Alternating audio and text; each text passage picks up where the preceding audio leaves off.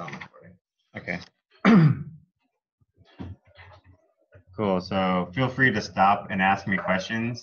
I mean, you can shout it out or raise your hand. If I'm not looking, just shout something out if you have a question. So don't feel bad interrupting. It's supposed to be a workshop. So but the way I formatted it is it's basically introduction to computational finite element analysis. I highlight that because you can do hand finite element analysis. And while I'll talk a little bit about that, this is kind of going into how you're going to use software to perform FEA. Oh, how do you do that? That's trying to do it. But can you train, like, you can't point it, huh? It's mechanical. I think it's okay. It happens to go right on that part. Although there might be a couple slides getting cut off. The way I structured this is I have a presentation that I'm going to go through to lay a foundation, and then I'm going to work through like a case study, where you guys will just watch me do some simulation stuff, and then however really people want to stay, if they want to run their own, or like replicate what I did, or they have their own FEAs that they've been running for Formula, for Baja, I can walk around and kind of help out. So the presentation is going to cover FEA intro, setting up a FEM, which is the finite element model, interpreting the results of the model, some general tips, how to present your results, and then I'll do some example cases. It's not meant to cover detailed, FEA theory through hand counts, and I'll introduce that a little bit, but that's not what I'm trying to focus on. Or a step-by-step SolidWorks tutorial. In fact, this was meant to be a general FEA, so you can use any software. So this is kind of trying to lay a foundation where once you understand how computers do FEA, you can use any software and how to run a successful FEA. That was my intent for this. Since you guys are using SolidWorks, I want to do some examples. I do run into some simulation, and a little of this is specific to SolidWorks simulation.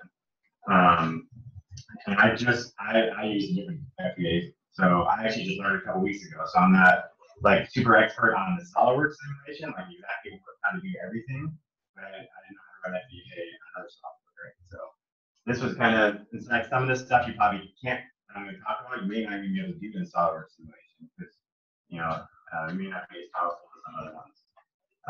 So I just want to be upfront, but that's kind of my intent, but I want you guys to have the knowledge, a good foundation, and then it doesn't matter what software you're using.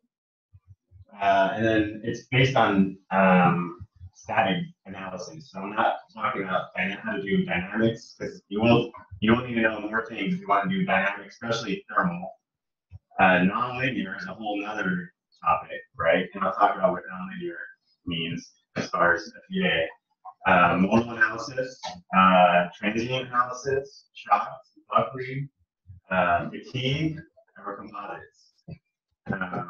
Now, composites is not that much different than what I was showing for solid structural. It's more how you build an element. But I kind of put all these down so you understood that there's a lot of different types of analysis, and you'll set up your model differently if you're doing a different model than static structural. Okay, so this is, what is FEA? FEA is finite element analysis. The other acronym we're going to be using is FEM, which is a finite element model. So let's say if someone says, hey, you have a CAD of that arm, you expect a 3D geometry file, right? Like say you have a FEM, it's an analysis file with geometry and sheet and all that stuff. The main objective of FEA is to break up large structures into smaller ones and then assess the larger structure by piecing it all back together, right? Another way to say that, right, you're trying to solve a large, complicated equation by adding up the results of smaller, simple, equations. And this smaller, simple equation is the finite element part, right? There's a finite number, there's a discrete number of solutions you're adding up. And then the elements are small. They can be very small in some cases, but that's why it's called finite, and element is the breaking up parts. So the elements are these small structures, and they're connected together by nodes. This is kind of an example, right? You guys, so this is getting cut off. You guys probably already do finite element, and you don't even know it, right? Like if someone gave you this geometry, in sixth grade, you got to find the area of this thing. And then number one formula, you're going to say, find the area of this random shape, right? So what are you going to do to solve that, right? You're going to say, oh, I know the area of a square, and I know how to get the area of a triangle. So I'm just going to solve the area of this and solve the area of that, and I'm going to add them up. Right? That's basically, the dumbest way I could kind of explain like finite element analysis, right? And so what you did was you made elements, you made two elements, right? And you created those by boundaries, which are nodes, right? So that's kind of a real simple example of what finite element analysis is doing. This is further defining nodes and elements. So a node, is a point in space where there's degrees of freedom.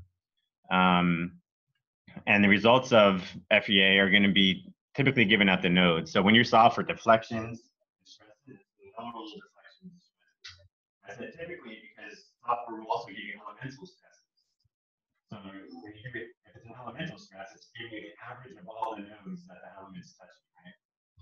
And that'll come in, that's kind of important in a later point I have about making sure you have enough elements through the thickness of material. So the nodes is really where all the math's happening, where you're kind of solving for all the outputs and stuff. The element defines how those degrees of freedom of each node relate to each other, right? And also how the deflections can create stress, right? So to get the stress from the node is you have to know how far it is from the other node, and what the element that's connecting the nodes has a certain stiffness, and that's how you're getting deflections and stresses at nodes. So here's a couple examples of node element types. I'm going to go way deeper into this. So I don't need to talk too much about these. This is like particles, complex, and tetrahedral. That's what when you do your solid meshes, that's what you're probably going to see in SolidWorks simulations, a bunch of tetrahedral meshes. But it can be as simple as a line between two nodes. That's an element. And then the difference between here is, and we're talking about this soon, is that it's going to linearly interpolate between the two nodes, right? And so there's actually other elements that you create the element, and then it has these subnodes in between. You get like a polynomial instead of a linear fit, basically, which is less common to see these. It's more computer time. So you typically see, this one and this one, and then these simple 2D ones.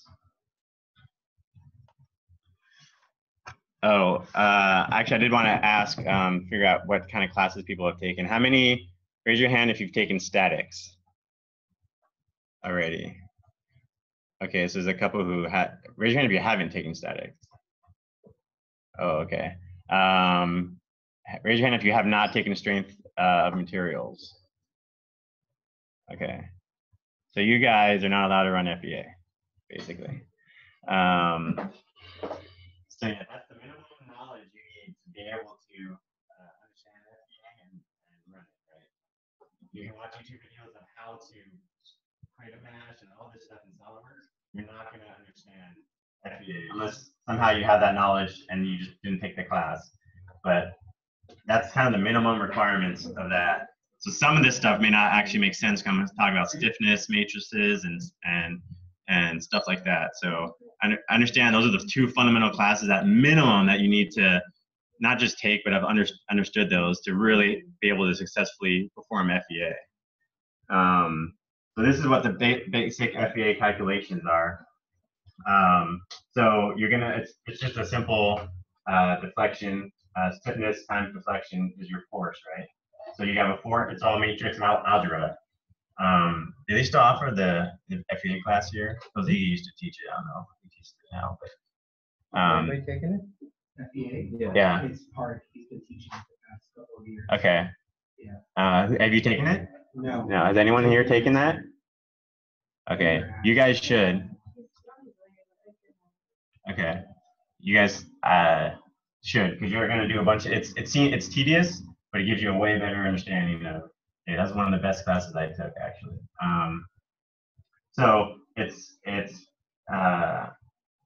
you have a for, and you can solve for any of this, right? So typically you know some of the forces, and then you know the displacements, right? Well, I'll get into that. So it's just forces is the stiffness matrix, and then you're gonna get the deflection. So displacements are calculated at each node, and then you have to know certain forces and displacements, right? You have to have certain knowns. So in this matrix, you're gonna set up where forces are, and then you're gonna put 0 for the nodes that don't have forces on them, and then for the displacements, you're gonna put 0 where on nodes you're constraining, right? And the rest you're gonna solve for. So you're gonna solve for displacements, and once you have the stiffness matrix, right, you can solve for stress, right? And so that's basically what's going on. Keep in mind what K is. K is a couple things, right? It's the stiffness matrix, which is the cross-sectional area, its lengths, and its modulus, right? So that's what the stiffness matrix is. So any material, so material properties is going to change it, and the geometry is going to change your outputs. Okay, this is the basic form of the equation, right? This is the easiest form of this equation to think about. But for other kinds of analysis, it's very similar, but the parameters are a little bit different, right? For example, in thermal, that stiffness matrix is going to be thermal conductivity. And then that displacement is going to be temperatures at those nodes, right? So this kind of applies to most of it. That's what FEA is doing, is taking matrix and basically doing matrix algebra for you on a bunch of simple problems. Okay, so She said she can fix it on your computer. She just has to change the resolution if you want, or if you just want to keep doing this. this, I know how to change the resolution. I looked like it was blurry before. Is this readable to people? I can try it. What did you say to get it, Crystal? You did it last time.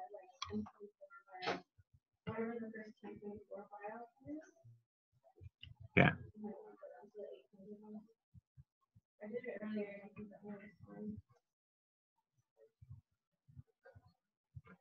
Well, I recommend this one.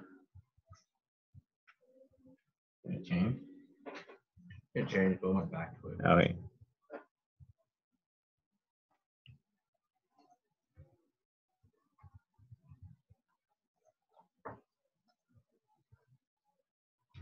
You gotta complain more about this. There's another. I don't know. It seems like it's the same, right? I can go smaller. Sorry, it keeps going back for some reason. I mean, it's saying it changed my resolution, but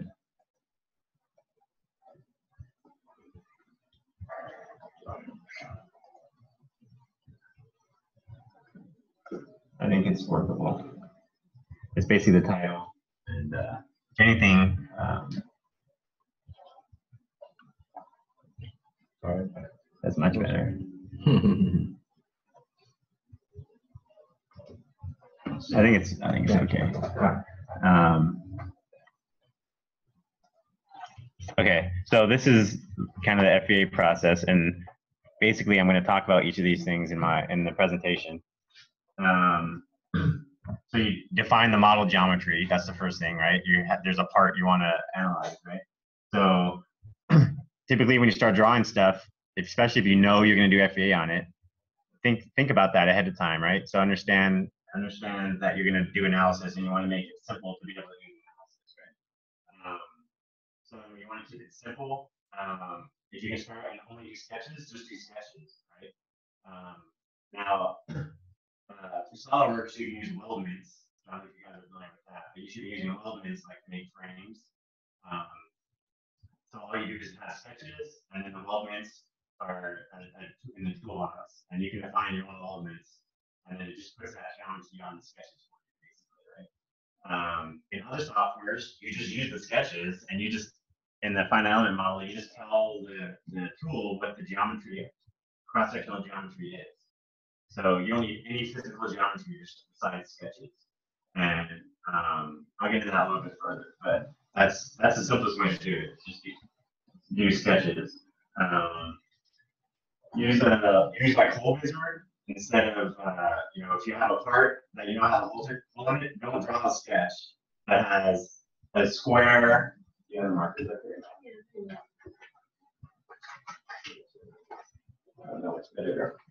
You know, if you don't draw a sketch like this and extrude it, okay? Draw this and extrude that, and then use the hole wizard and put a hole in it. Okay, that's more of a SolidWorks or a CAD tip, but it's going to affect your FEA because you're going to see later you're going to want to simplify your geometry and remove holes. And there's an easy way to do that when it's a feature. When it's embedded in the sketches, it's a lot harder. Also, if you want to make this a tapped hole later or whatever, it's just way easier if it's in your hole wizard to change that hole than to go into a sketch. So you should always be using like features. Same with the fillets. I think I wrote this somewhere. If you know you're gonna like have fillets here, don't draw a sketch that has fillets in the sketch. Okay. Draw it the sharp square and use the fillet feature and make fillets. That way, same with the holes. You can remove it later and it's easier to change. And a lot of times you might like connect to a node in a sketch, you know, that later gets changed or moved, right? So you should be doing that kind of stuff towards the end, like adding fillets and all that towards the end, so that you don't have parametric features attached to fillet surfaces and stuff like that. So think about this stuff when you first start drawing. You know, it'll make it a lot easier to do FEA. No, and do not model threads. Never model threads. I mean, especially if you can do FEA. You should not have any threads in there. When you mesh it, it's going to try and mesh the threads, and it's not a good idea at all. So just do the pilot hole. That's going to be the, you know, for the thread. I think there's an option to show a thread and not show a thread. Okay, so you make your geometry. You define the analysis type, so you can tell the software, hey, I want to do an analysis. It's going to know what type you want, right? So this has structural, thermal, modal, dynamic. So you select that. And then you got to, you know, pick the element type, which hopefully you kind of already thought about when you did this, right? Am I gonna use beams? Am I gonna use plates? And I'm getting all that stuff. So you have to decide what type of elements you're gonna use. Then you define the element geometry. And if you're not using solid mesh, then you know you tell the beam cross section, including orientation. Now in SolidWorks, I think if you're like using I don't think there's an option to do this. I don't think you can have a sketch and then just tell it what the cross section is. I think you have to have solid geometry. But that's like your element or whatever. But the other software, so if you know the software, you literally just tell it this sketch has this area and this inertia. You don't have to tell it it's an ID, it's a square, it's whatever. You just give it the A and a I. That's all it cares about. And then and it doesn't matter where the shear center is and the neutral axis is, right? So you just put that stuff in, and then you have to tell it its orientation, right? So if you give that an I-beam, you have a sketch, it doesn't know how to orient that I-beam. So you give it a vector and whatnot. So, I mean, it can be hard to keep track of, but that's part of the process is defining the geometry, whether you're doing it in FEA or it's been done in the CAD for you. Then you define the material properties. You create the mesh, which is how it breaks up all the elements. And you want to simplify your geometry before meshing, removing holes and fillets. And then define your boundary conditions, which will make or break your model. Define the load cases, which also can make or break your model. And you compute the results, you post-process it, and then you iterate this process until you come up with the design. I have no idea how long this presentation is going to take, by the way. You're only 20 minutes in. Yeah. I'm going to walk through each of those steps right now. Okay, so these are the types of elements. Like a lot of this might be foreign language to you guys, so again, ask questions if you want, but I understand you might come back and look. I did this so you can reference it later once you've taken more classes maybe and tried it a couple times. It's going to make more sense to you guys. Okay, so 1D elements, right? So basically 1D, 2D, and 3D are the types of elements, right? So 1D elements if you have 1D elements, you can only apply forces and constraints at nodes, right? So you have to be, when you make those, if you have an I-beam and you want to put a load in the middle, you have to break that into 2 sections because you need a node in the middle to put a load on. Where if it's a solid mesh, you can put loads anywhere, right? So just know that when you do 1D elements, you have to make sure you have nodes where you need them. So a spring can be a 1 degree of freedom element. All right, is a 1D element has a 1 degree of freedom, right? So you put springs in your model, and you just type in the stiffness. Doesn't matter what the geometry looks like. You just put in pounds per inch, whatever. So springs are 1D elements. So this work can get kind of complicated. There's a rod, or you also see it called a truss. And some softwares have a little bit different meaning between rods and truss. But if you do a rod or a truss, it can only support axial loads. Okay? It doesn't take bending or torsion or shear. So it has to be a truly a truss structure, right? It has to be built where you only have nodes or forces at nodes and vectors at nodes, and it's all transferred through compression or tension. Okay, otherwise you're gonna get errors. So, but it's super quick to run analysis that way. It's super simple. So just how to run the truss. Some softwares actually, this way you have to check your software, will allow rods to be torsion too. So just make sure when you start a program that you understand the definitions of their elements. Okay, a bar will support axial, bending, torsion, and shear, but it has to be symmetric, right? So you have to have, you can't have like a C channel or an L channel where the neutral axis is not also the shear center, or and so bar and beam are the same exact thing if it's a square or some kind of symmetric thing. A bar or a beam element will give you the same results. But if you're using something that's not symmetric, then it's a beam. And so a beam supports all types of loading, right? So bending, torsion, shear, and it can be non-symmetric. I highlighted in green because this is the element that I think is the best element to use, is 1D beams. That's the quickest solution, the most robust. It's hard to screw that up. Like out of the rest of these, that's the most robust one to start off on. However, it has to apply to your load case, right? I mean, you can't always do that when you have a solid geometry that has loads in different places. That it's just not a beam, right? And I'll get into a little more details on some of these elements later. Okay, so then you have 2D elements, which can be a little bit more confusing and more complicated. So you have a plane stress element. So these only support in-plane loads, like a membrane, right? Not support any out-of-plane loads at all. So it's very specific when you want to use those. But then you have plates, which supports out-of-plane loads only. So it can bend in two directions in the plane. You model this as a plane with just a user-defined thickness. So you can either take the CAD geometry and tell it to apply the CAD geometry, or you can just type in it's a plate that's this thick. Okay, and then shells are kind of the combination of the two. So a shell supports membrane and bending loads. And it can be curved, which is useful. So like if you had an I-beam that was curved, you couldn't make that a beam element, right? Unless you made a bunch of small ones, right? And a bunch of straight ones. So if you have a curved one, you can just make it, you can make it a plate, or shell, if you make it a shell. And we're gonna do this in an example. And that's kind of like the best use of it, is when you have like things that you want to be beams, but it has a weird shape to it. That's when you use shells. So you want something with a high aspect ratio, something with thin material like 10:1. So you can use shells on like a Baja frame. You could do shell mesh. I recommend beam, but you can also use shell mesh. Not solid mesh. That's when we'll get into that. So things with a high aspect ratio like this, you don't want to use solid meshes. You want shells or beams.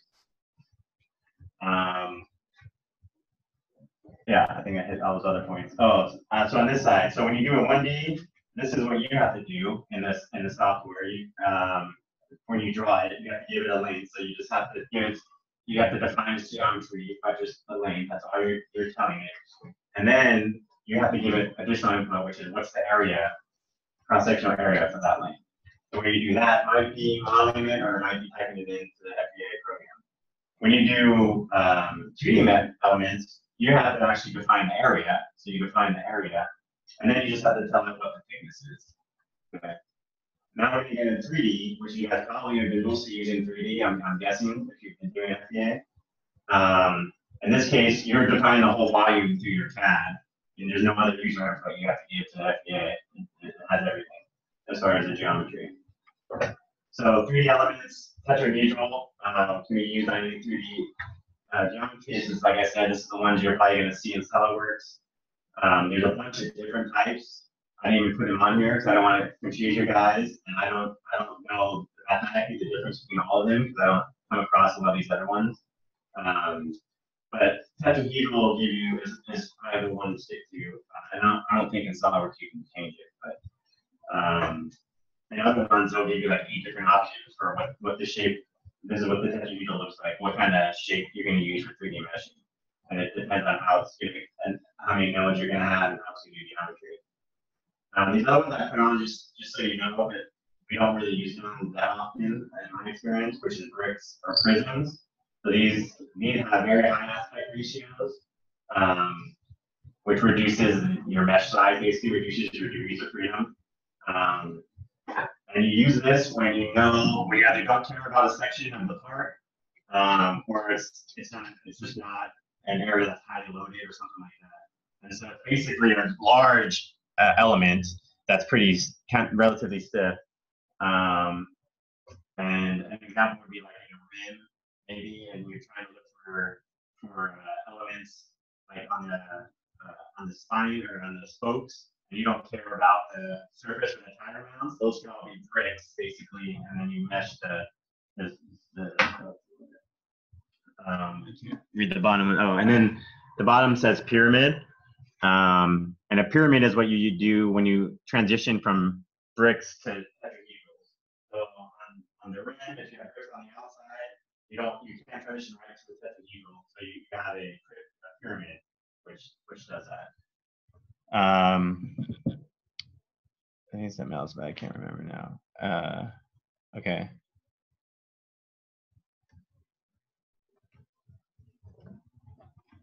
Okay, here's some examples. And this is the case study that I'm going to do after this presentation. We're going to take an I-beam and we're going to model it using 1D, 2D, and 3D mesh and see what you think the best results are. So if you do 1D, this is what your panel model will look like. So again, it's not I-beam, I do a line. This is the simplest you can do to model anything. You just have a line, and then you can make elements off of that line. So in the panel, it would be a line. I use the weldment feature in SolidWorks, so that's what it looks like when you apply the weldment. I didn't have to draw this at all. And then this is what the mesh looks like. So you have to start, in your mind, separate CAD from the mesh or from elements, because visually they can look like anything. It doesn't matter because it's the math that matters. So this looks like a hexagon or something, right? And it has a bunch of elements, even though it's 2 elements, it broke this mesh up into a bunch of different elements. You might think that's the geometry. That's just how SolidWorks represents it, because there's no point in using memory to draw that, because it's just a number, right? And so, in fact, you don't even need anything. You just be aligning with the number. So don't get scared when you see meshes that don't look like your geometry when you do 1D. Because it's just a representation. It's not trying to represent the actual hardware. Okay, if you were to do this in 3D, you'd actually have to draw this CAD model out. I guess you could still use a weldment feature, but you would draw this. So this is actually, there's no line here. This is a sketch that's extruded. You have to make mid surfaces, right? So when you do a 2D, you just have a plane, right? It's infinitely thin.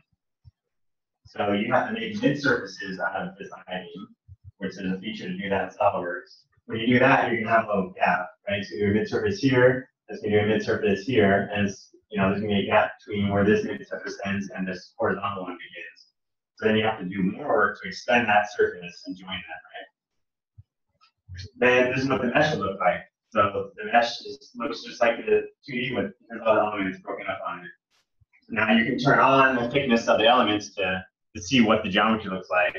And this will represent the geometry better than this one will. But it's not exactly perfect because you can have, it's going to look like you have interference. The math's going to be right, but when you extrude this and extrude this, it looks like you have like double material on top of each other, right? So you're going to see weird things when you do 2D meshes, but the math is what matters. Okay, and then the 3D mesh, I'll do the same as you would do here. And you can skip that and you just mesh it. But you can see out of all of these, this has the denser mesh, right? This has a lot more elements, and it's a lot more labor intensive, at least for the computer, which will matter as you get bigger and bigger models and you want to iterate a bunch of times. Any questions so far on like the meshes? I know that bars versus beams versus plates can be confusing, so you might have to read that a couple of times. But it's important to know if you do the wrong element, you can't take certain loads and your results are going to be wrong. So it's important to understand those. Kevin, what would you, so like which ones would you suggest they're doing, like frame versus like an upright versus, you know, is there some common suggestion for? I have a slide on picking elements, but I can still answer that. I mean, for frame, 100% it's beam elements. It's 1D elements for frame. There's no, you should not be meshing a frame that has hollow tubing, right? Even if it was solid rod, you would still use beams.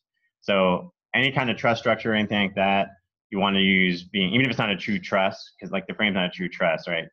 But you need to have, with the frame, if you're going to have like loads where the suspension comes in, you need to make sure there's nodes at the suspension points. But yeah, 100%, you should be doing beam elements for that. And you can combine, and I'll talk a little bit about that. You can combine, like you can have a thing that has beams that then transitions to solid, 3D solid and stuff like that. Solid mesh, yeah, I think later I go into choosing the elements. But was there, yeah, any other questions that anyone's hung up on? So I'm going to reference these going forward. This one might be, I don't know if how SolidWorks does these. I didn't try to do this in SolidWorks yet, but there's other types of elements called rigid body elements, so RBEs. So these are rigid connections between mesh components. So they typically see them as like, they call it a spider connection, when you want to like, you connect a central node, which is an independent node, to a bunch of other nodes, which are dependent on that node. And so, for example, if you want to do a bolt, this would like kind of represent the washer. And so you would have a central node and a bunch of other nodes connecting this. And then you could like put a load on that center node and it'd be like loading your part. That's not the best way to do fast use, that's just an example. That might be the best way to do it in SolidWorks. So there's a difference between RBE2 and RBE3. I don't know what happened to RBE1, but there's not a RBE1. So RBE2 will add stiffness to the model. All the nodes will displace the same amount. So you have a center node here, and if it displaces half a millimeter, all the nodes attached to it have to move up with it at half a millimeter. So you artificially rigidize that whole area that's connected to that. Another way to think of this, another example might be if you had for some reason you were trying to tie a plate with like some bolt holes together. Let's say you had a load. Let's say you're pulling up on this plate, and so you made an RBE2 like here, and you're going to pull up on it, and you connect it with spider nodes to these other things. You want to see what the load in the plate is, or at these sources are, or at these holes are, if you're pulling up on this plate. If these are RBE2s, when you pull up on this, it's basically making this whole square rigid. It's going to bypass the structure. This could be paper. It doesn't matter. It's going to treat it like it's a brick. Because however much this node moves, these other ones have to move the same amount with it. Okay, so you're actually going to get the same forces in all four of these holes, basically, right? Because you have the same displacement. So if you do an RBE3, the center node is distributed to the other nodes, right? So, if you put, 100 pounds here, if it's a RBE2, you're going to see 25, 25, 25, 25, even though you should see more loads where you're pulling on down here. So RBE3, you put 100 pounds on, you might see like 30, 30, 20, 20 or something like that. So it matters if you're using RBE2 or RBE3. The one we gotta remember that is I use the 2. The RBE2 is too stiff. That's how I remember that, right? RBE2 is too stiff. That's how I remember that. So I usually am using RBE3, but there's times to use RBE2. Like doing this with RBE2 is okay because you have a washer there. You're not trying to determine the deflections of the washer or anything. You're assuming basically the washer's rigid relative to this material, right? So it's okay to do that. It might be more appropriate to do that. So again, I don't know if I haven't tried to put RBEs into SolidWorks simulations, so I don't know what they call those if they have rigid elements there. So an example would be like that engine. Let's say for Baja, you wanted to see the loads on like the engine plate or something like that. You're not going to model the engine. There's no reason, right? You're going to have a mass, right? And then you got to put that mass, almost like what I just drew, to 4 points. You don't want those to be RBE2s, or your whole plate's going to seem really stiff. Okay, and then there's non-structural mass, which is like what I just talked about. You could put non-structural mass to represent an engine or something that you're supporting that's not adding stiffness to your model, right? So non-structural mass is very useful, and instead of having to put loads like a force in a certain direction, you can just put a non-structural mass. And you have to turn gravity on if you're doing stresses, or you can, if you're doing modal analysis, it doesn't matter. You just have a mass there. That's part of the spring mass system, right? Yeah, this was another example. I think you guys get it. So, by the way, who here has already like run some kind of analysis in SolidWorks simulation? Has some FEA? Raise your hand if you ran a model in Okay, so we actually less people than I thought. Okay.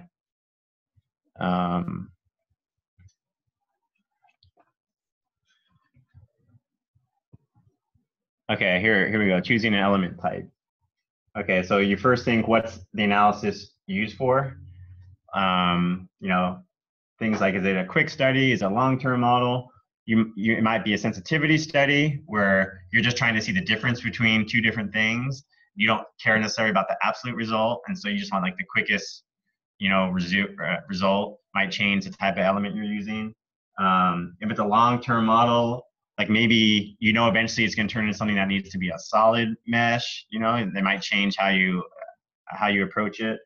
But more important than that is like what loads and what boundary conditions are you applying, right? Do you have out-of-plane loads, right? Because we talked about elements that can't support out-of-plane loads. Do you have to constrain the model over an area, or can you pick a node? Can you pick a point? Where are you constraining this? Because that'll determine where you have elements, where you have nodes, and you might actually have to add surfaces. Like on a solid mesh, you might have to add a surface to apply a load to, because it doesn't really exist in your model. Yeah, that's how our load is being applied. So like I said before, you want to stick with beams and plates whenever possible. I said plates is really shell meshes is probably what you can use more often. However, for short structural members, where you have a ratio, I think I have a chart on this later. The ratio of its, the longest cross-sectional dimension over its length is less than 3. It's going to tell you it doesn't want to, SolidWorks at least. This number applies to SolidWorks. I don't know what other FEAs probably don't warn you at all. They just think you know what you're doing. If it's less than 3, it's going to say you need to use a solid mesh. The reason for that is, as you know, if you have a short, stubby beam, when you do beam formulas, bending, dominates most of the time, and transverse shear is not, a big driver in your overall stress. So when you get a short, stubby beam, like if you're calling something a beam, it's like this long and like this wide, it's like super deep but really short, transverse shear is actually going to dominate more than bending. I think the ratio, I've heard 4-to-1 before, but SolidWorks assumes, I guess, 3-to-1. It's no longer really treating it like a beam. And so it wants you to do solid mesh. So just know that you'll get a warning. If you know what you're doing, you can ignore that warning. If you know that you're not worried about transverse stresses or it's not loaded, maybe it's just all axial load and it doesn't matter. So there's times when you don't want to use beams because it's not appropriate. So solid mesh, which I think most students start with solid mesh. I understand why, because you're just like, it's solid geometry. Let me just, do the solid mesh and not have to worry about what kind of loads there are, plates or beams. However, you should try to avoid solid mesh. Some of the problems are you'll get, relatively speaking, extremely long computational times, not just to mesh it. You'll see, your little bar going every time you mesh something, and then it's going to run a little bit longer. I mean, that stuff adds up, and especially in industry when you have millions of degrees of freedom in models. We have models that take over 48 hours of just the computer running to solve. And so when people want to iterate on that, you're telling me I have to spend a week to do one iteration, basically. That's expensive. It's also a difficult and long iteration process because to redo something, you have to basically change the geometry and then remesh it. So like in that I-beam example, let's say I go, oh, this I-beam's not strong enough. I need to make it thicker. I have to go back to my CAD, make it thicker, remesh it, rerun it. Whereas if I have a beam, I just go, oh, let me make the inertia of this, and I just type in a new inertia. Or if you have a plate, you just go, oh, make it a 1/4 inch thick instead, and rerun it. You don't have to go back to your CAD model and change geometry.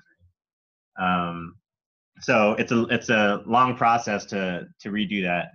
And then sometimes, actually, maybe every time you do that, you might have to redefine your loads because you have a new mesh now, and the node that you are applying something to now doesn't exist there anymore. So. And then you're going to get a very dense mesh for some areas. So you have really small features. You're just going to get a million, elements in that area, and it's probably not going to give you accurate results, as we'll talk about later, about why element shapes matter. Or you're not going to get enough elements like through the thickness. So if you have like a 35 thou tubing, an 035 wall tubing, that's pretty long.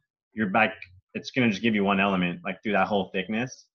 And that can give you inaccurate results when you have bending, right? And, remember I said elements average out stresses, right? So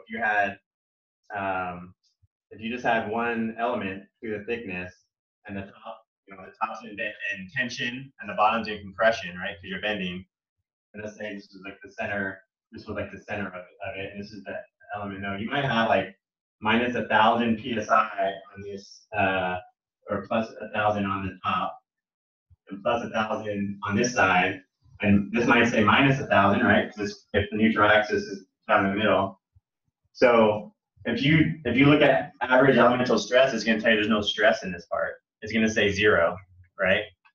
So you need to break this up into 2 elements. So now this says 0 here and 0 here, and minus 1,000 here, minus 1,000 here, right? So you want at least 2 elements through the thickness. And some people will tell you need 3 elements through the thickness. And sometimes it doesn't matter because it depends on your load case. If you might get a perfectly good result if it's all axial load. But that's the problem is you have to go check all your thin-walled areas and make sure you have at least a couple elements through the thickness, which can be complicated on a complicated part. And then you also need to check for element shapes to see if there's any bad ones, and I'll talk about that in a second. Okay, so often you will start with a larger assembly using beams. So for example, for Baja, maybe you want to analyze your A-arms or something like that. You can start with beams everywhere. And let's say you have loads on the frame that are transferring your A-arms or something like that. You can then get the input loads into your suspension using really simplified beam geometry everywhere. And then zoom in on your A-arm and do a solid mesh of your A-arm or something like that, right? So in fact, SolidWorks has something called submodeling, which I didn't really get into too much. you can do a sub-modeling study where you run an analysis with multiple components, and then you do a sub-modeling. So let's say it's a kingpin. You have the kingpin and the A arms, and you have the load on the kingpin, because that's where you know the load's coming in. You could run an analysis of that whole thing together, where you have loads just on the kingpin, and then tell it to do a sub-modeling, taking the loads from the kingpin and how they transfer to your A-arm, and just model the A-arm using the input from the previous analysis, basically. So that's what sub-modeling is. And you can also switch element type in SolidWorks. Even if you started off trying to do solid and realized, I don't want to do solid anymore, I actually found a feature that you can treat it as a beam. So you can actually change to shells and beams and stuff, even with solid geometry. However, like I said before, if you didn't go in knowing that, you're going to have one long element, basically, that you can't put loads in the middle of it. So you have to split that into several bodies. So just some things to think about when you check elements. And then here's the rule of thumb. Sorry, this is kind of the inverse of what I was saying before, the 3-to-1, right? The 3-to-1 number is like right here. So this is, again, the ratio, the thickness and the length ratio.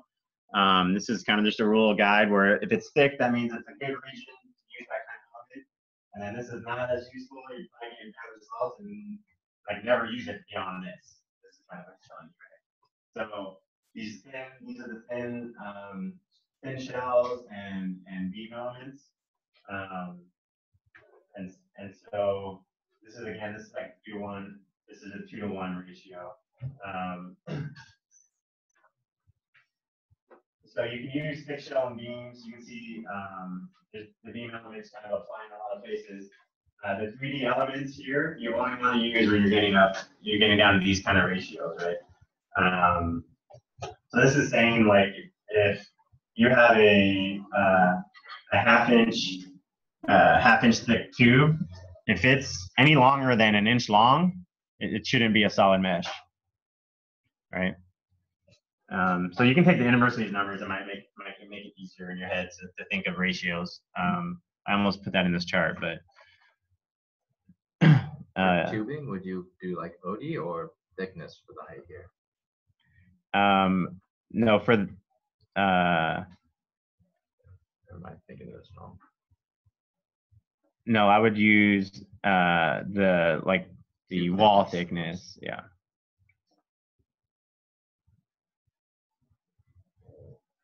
Okay, so meshing. Meshing is the process of creating nodes and elements to represent geometry. So you can create a mesh by starting with geometry, like a CAD model, or you can create a mesh from scratch. This may not be applicable to SolidWorks, but you can create a mesh from scratch, just drawing nodes and elements, just like you would draw shapes in CAD.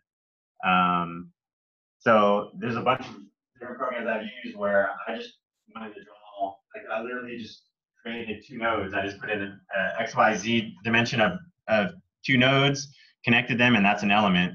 And I just tell it what the cross-sectional area is. And what you can also do in some software is you can create a long one and then just say split this into 10 elements, and I'll just make 10 elements for you. You can it's basically like tiny. You can also do linear, at radial elements. You can do patterns. You can copy and paste elements. And where that's useful is, like, let's say we do this quite a bit where we have a fitting that has a certain bond area, right? So maybe you have a panel that's like pretty long, and you have like a aluminum fitting and like a bond line, right? So you bonded this here, and you run some analysis and you find out, you know what, my bond line is not big enough. I don't have enough bond area, right? You go, okay, well, I could recad this, remesh it, or whatever, or I'll just tell the element, the finite element model, to copy, these and paste it here, and now it thinks my bracket's this big. And you run that, and you iterate in the finite element program until it says, okay, I started with a 3-inch long bracket, and I needed a 7-inch long bracket to get enough bond area.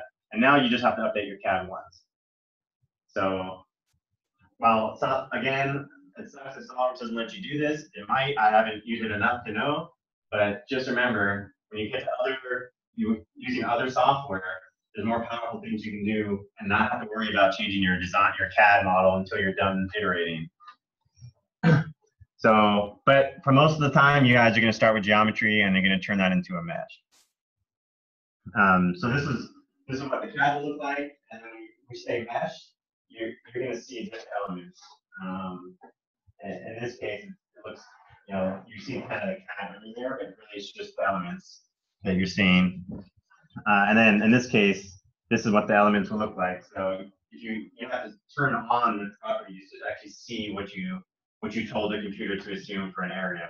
If you're just typing in areas. Okay, so I have 4 slides on meshing because this can control your results quite a bit. So your mesh density will control how well the mesh matches the actual model. Think of it like this, right? If you're trying to represent a circle, remember you're breaking that into small pieces, right? If you have a big mesh, you're going to have this faceted circle, right? You have straight lines everywhere.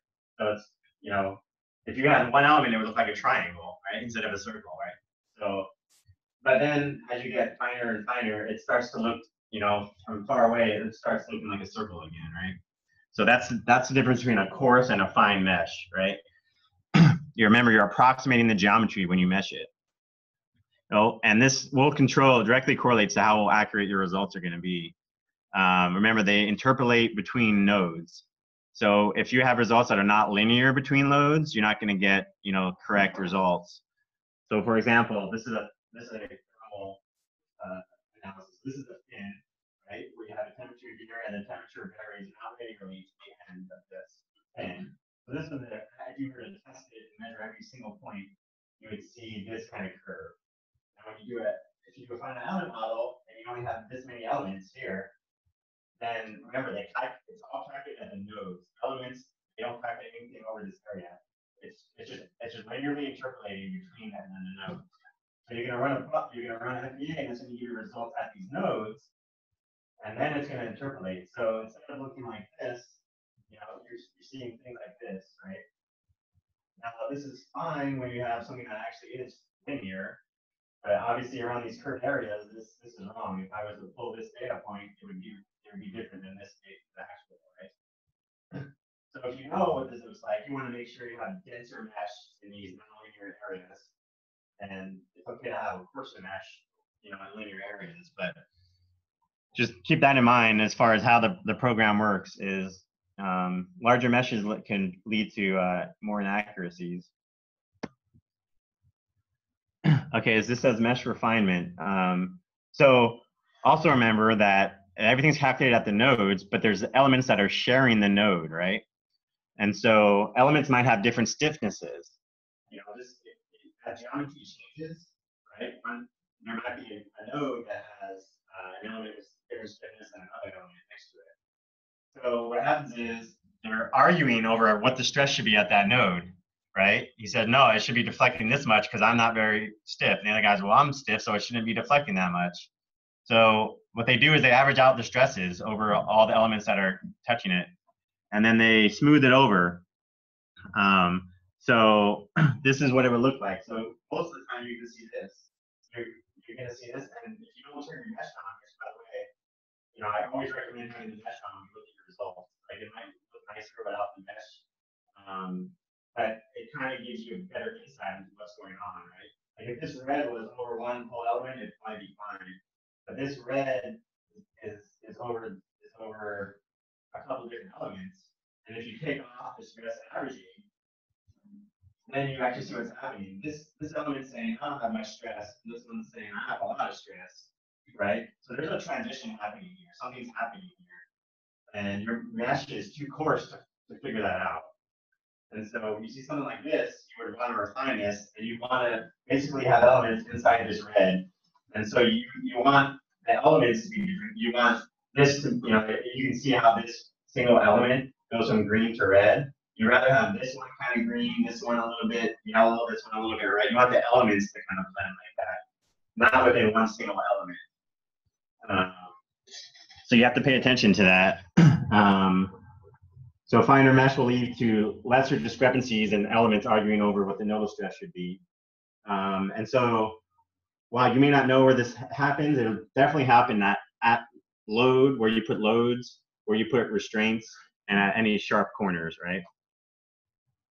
And then you can use mesh control to refine these areas. So you don't want to just say, oh, I need my mesh to be a third the size, so I'm going to just drag the cursor over and make my mesh everywhere a third denser, or whatever, 3 times denser. You can pick the geometry in this region and tell it to have a higher density mesh in that area, and let it transition to a coarser mesh where you know everything is blue. Everything's blue out here. It doesn't matter really the mesh size.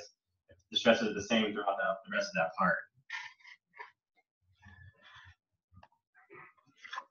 Okay, so in general, you do want to start with a coarse mesh, just because it's gonna cost you a lot of time to run your first model and then figure out something's wrong anyway. So run a quick coarse mesh. You might get some errors, which might tell you right away, okay, I might have sharp corners. I might have some weird geometry that the computer doesn't like doing a coarse mesh. And instead of just dragging it to finer, you might want to put a mesh control, which is a feature in SolidWorks, on the region that you think is probably the trouble region. But start with a coarse mesh, and then you have to rerun it. If anyone's ever ran analysis once and used those results, it's wrong, right? It's potentially wrong. You need to find the convergence. So you run a coarse model, a coarse mesh, you get your results, then you make it a little finer. The thing that SolidWorks has a drag bar, so it's kind of hard to say what a little bit finer is, but I would say 10% denser or something like that.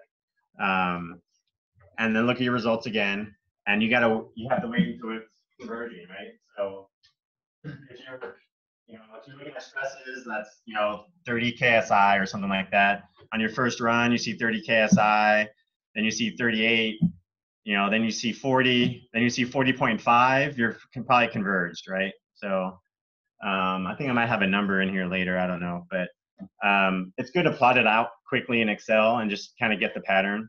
But if you're seeing 30 and then 40 and then 49, right, and then 58 and then 68, and something's going on, you're not converging. And so what that might be is that there's a force applied at a node. Like if you have a solid mesh and you have a force on a single node, it's infinite amount of stress basically on that part. So you get finer and finer and finer. It starts just giving you runaway stresses basically, because you're giving it smaller and smaller areas over, and as the thing gets finer. So it might be the way you apply the force. There might be a sharp corner, and you don't care about the corner. Like I said earlier, you remove fillets. So that's going to create sharp corners. And the reason you remove fillets, by the way, is so that when you do solid mesh, it's going to have to put really fine mesh at the fillets, right? You have small radius. And so it's going to screw up your mesh. You're going to have weird transitions from large to small elements back to large. It's going to add more elements than you need. So you want to start without the fillets. And, if it's an I-beam and you have fillets in the corner, in the inside corners, you're probably not worried about the I-beam failing there, right? You're probably looking at something in the web or something like that. So even if you get a high stress concentration there, you might be ignoring that completely because you just know that's not the failure mode of the I-beam. But that might be a reason you're not converging. So if you do have an I-beam and you're not converging, you're just looking at the max stress point. So if you have an I-beam, and we might actually see this in the case study. No, I'm going to run it live, so who knows what's going to happen. I'm going to do it live. Too young for that. So if you're going to get like stress concentrations here, but you're expecting the failure to be somewhere, somewhere in the web here. So it's going to keep telling you this is not converging. It's going to get higher and higher and higher stress. But maybe the stress where you expect the failure to be, let's just say for some reason it was here in this little section. Let's say this already converged, 5 meshes ago. Then you're actually done, right? Because this is the area, that you care about. So you can't just blindly like run it and just take the max stress, because you have to understand if that's a real failure point or just a stress concentration.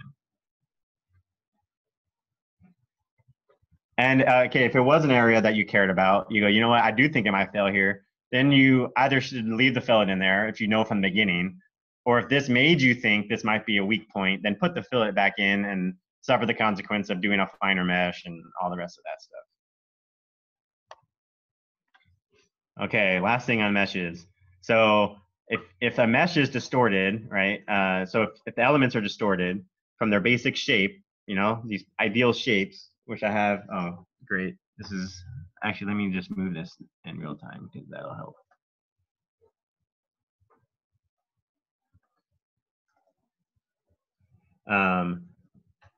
It has an ideal shape. Every time it changes from its ideal shape, you're going to get less accurate results, okay? So if it has a weird aspect ratio, if it starts to skew, if it starts to taper, or it has weird internal angles, it's going to give you improper results. In like an extreme case, if this tapers so much that it's like a triangle, it actually artificially stiffens your structure. Because when it's like this, you know, there's no shear support, right? You get a parallel effect here. But if you make it a triangle, then it actually thinks your model is stiffer. And you actually see this in this example, right? So these are just elements. So this is a good element, right? It looks just like the ideal element down here.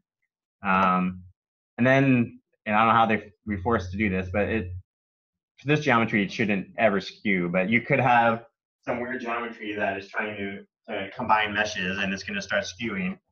And you know, this is the correct answer, let's just say. And now it's way off, right? I mean, that's a big difference, right? And then down here, you get 0.16, right? I mean, you get a huge reduction. And again, this looks like a stiffer structure when you mesh it like this. I mean, if you didn't do this, the software tweaks the elements, but you have to check for this and say, this doesn't look like a good element. And yeah, your results will vary quite a bit. And this is called, they have things to quantify this. It's called the Jacobian value.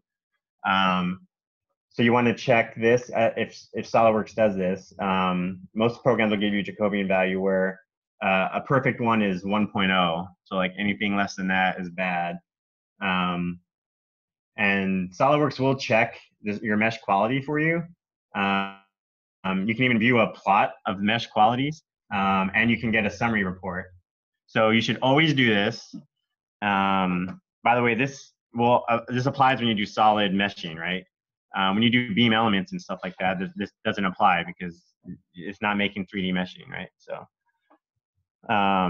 you want to get at least 90% of your elements with an aspect ratio less than 3, okay? And preferably nothing has an aspect ratio greater than 10. That's kind of a goal based on some research that you should shoot for. And I'll show an example of this, I think, in the case study. Oh, and then you can see it here. So you can do this check blindly, but you can also check your geometry, right? This is good, right? You have these ideal shapes that are turning and keeping their shape. For this one, maybe you had a mesh control here where you made this a lot denser for some reason. And so now it's making a coarse mesh to a fine mesh, and it's really screwing up your mesh quality.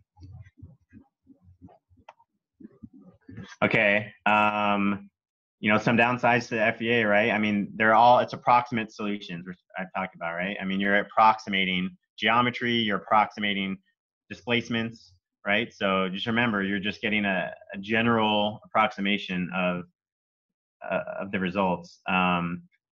This is like the biggest problem with FEA is that valid results, anyone can get results, but valid results, something that's useful for you as an engineer, that's close to correct, is highly dependent on user input and your interpretation, okay, of that. Just like I said with the I-beam, you might say that I-beam is going to fail because look at my stresses, but it's actually in that corner and it never fails at that corner in any test that you do. So it's your interpretation of the results that FEA is giving you. As I mentioned when I started this, I kind of wasn't, really wasn't joking. If you don't understand statics or strength of materials, you're not qualified to be running FEA, right? So you might be able to learn how to click the buttons and do it, but you're not going to be able to interpret it. You're not going to be able to run it properly. At least not as a student. If you somehow learn through work and you had some mentor showing you, then maybe. But for most people in this room, if you haven't taken those classes, it's fine to start learning how to do the programming, but you need to understand these a lot of these fundamentals first. We talked about how it solves at the node and interpolates over the element size. So that's also something to keep in mind. Poor quality mesh while having accurate results. You need to be really careful with fixed supports as well. So it will prevent the Poisson ratio effect, right? And lead to singularities, right? So, you know, you have a beam and you fix, if you did a solid mesh of like a beam and you fix the bottom face, so all the nodes are now fixed and they can't move at all. And then you pull on this beam, well, it wants to shrink, right? Because of Poisson, Poisson's ratio. So it won't let you do that. So you're going to get even more stresses at the base. But when you have like a beam element, that's not a problem because it's a node. You're not doing a whole surface and preventing it from doing that. So be careful when you do fixed supports. I have a whole thing on boundary conditions. Most students that I see, most of the biggest errors I see is anywhere the part they're doing analysis on touches something else, it's a fixed constraint. Like fix it. It's a fixed constraint, right? And that's also fundamentally wrong. You'll get totally wrong answers that way. And then you also can get pivot errors, even if you're have balanced forces. So if you have a simply supported beam, for example, where you only have forces going down, if you don't constrain it like in and out, where there's no loads, you're going to get errors, right? Because it just can't solve that because you need to have zero displacement, in those directions, even though there's no force going in that direction. So you might get an error that says that excessive pivot error or something like that, and that's because you just didn't constrain it properly. And then I didn't talk too much about nonlinearity, but I guess I was supposed to put that as a bullet point, but I have a chart for it. Yeah, remember it's a linear analysis unless you're choosing nonlinear, where it will take into account yielding and stuff like that. Most of the time you're doing nonlinear. So you're going to see, let's say you have a part that is yielding. The actual stress in that part is not that high because it starts to yield, right? So if it's on this curve, this last, the nonlinear part of the curve, this is the actual stress you're going to see in the part. But the FEA is going to tell you the stress is way up here because it doesn't know that it's yielding, right? It thinks it's still super stiff and that it's going to take the stress all the way up to here. So you don't actually say this part's going to fail because look, it's above, it's above. But actually, it didn't fail because it just yielded, right? So keep that in mind, is that it's linear.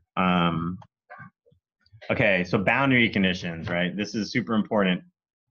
Applying the appropriate boundary condition. Yeah, I think this is one of the biggest errors I see in students doing this. The wrong boundary condition gives you the wrong result. It's that simple.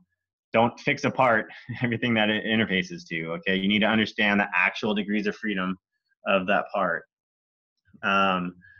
You want to make sure all degrees of freedom of a rigid body are constrained, like I just talked about, but not unnecessarily constrained. Do not over constrain it, right? So the FEA will give you a warning if you under constrain it, like I just mentioned. It's not going to tell you that it's over constrained because the blessing and curse of FEA is it can solve indeterminate problems, right? So it's going to give you the answer even though the part's probably not constrained properly. Constraints are applied to nodes. So for solid mesh, this is another thing to remember. I don't know if I have this in here, but solid mesh, so for a solid mesh, the nodes translate.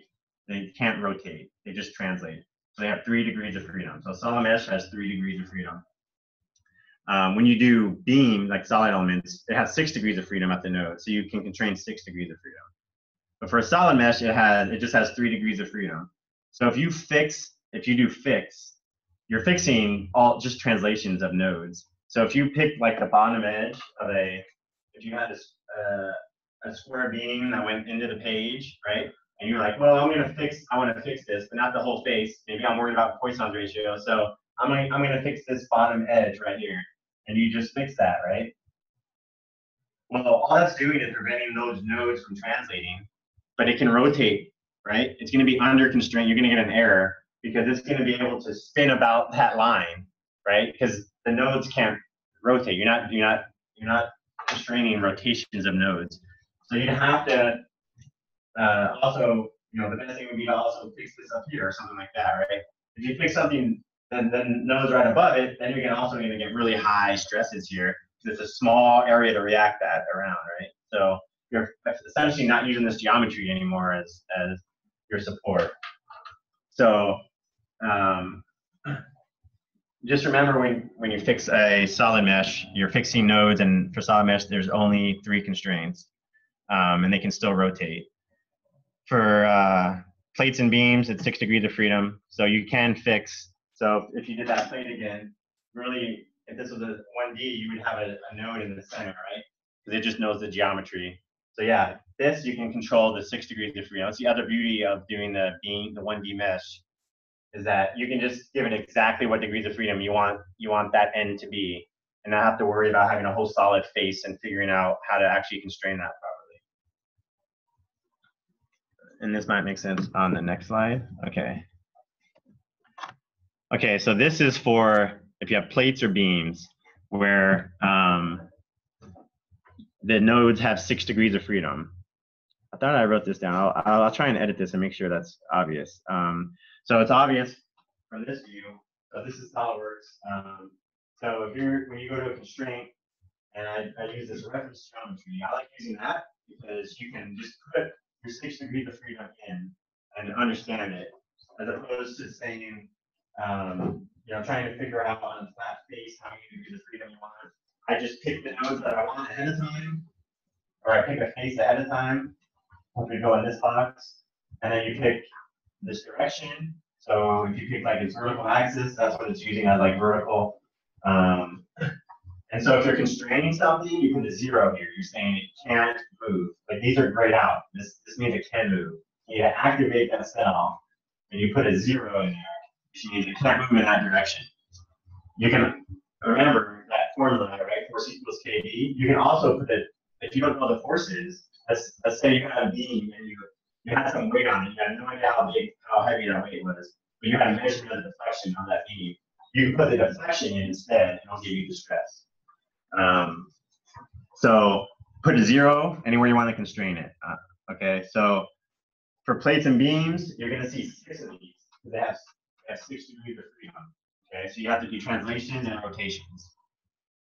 So if you do fixed geometry, you're going to fix it. So these are this is obvious. So this option is if you choose reference geometry. These are the standard ones you can just click, and you won't see this window at all.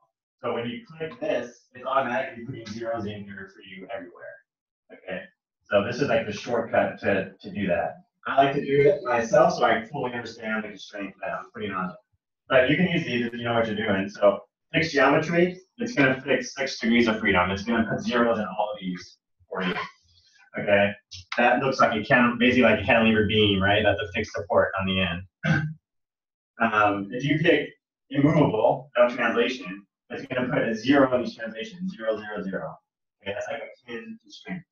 So it's going to look like, a pinned beam.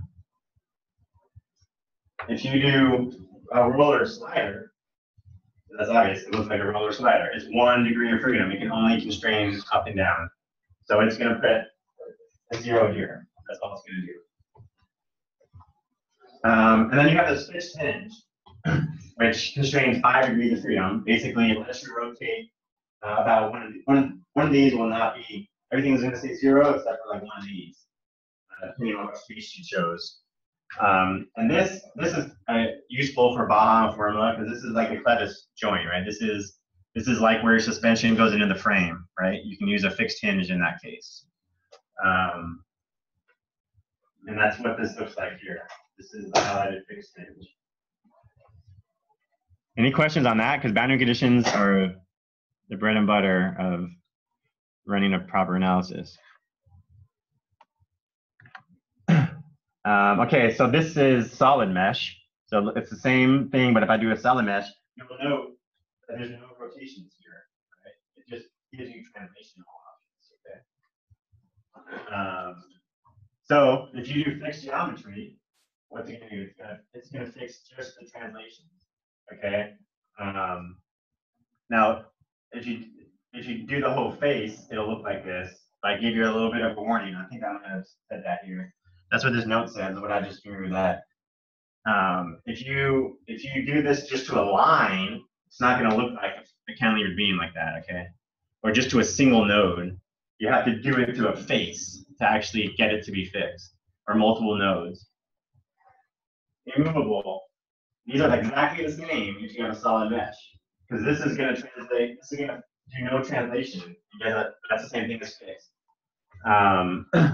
So actually, so it fully constrains. I should have changed. I meant to change this picture actually.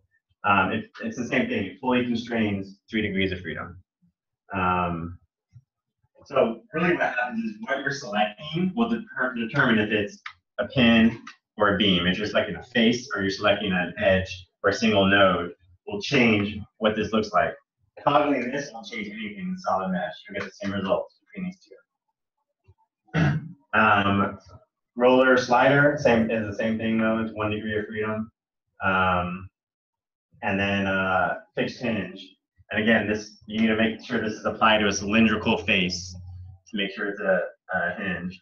My other warning here says, yeah, that's right. If you were trying to pin something, so you can get a lot of, you can see why some meshes can be a problem. If you were trying to create this, and you pinned an entire face, you select an entire face, and you pinned, you actually created this constraint. Because you're pinning multiple nodes on a face, and now they can't rotate because in order to rotate, the upper nodes have to move relative to the bottom nodes, and you're fixing all of them. And so, again, this depends on what geometry you choose in solid meshing.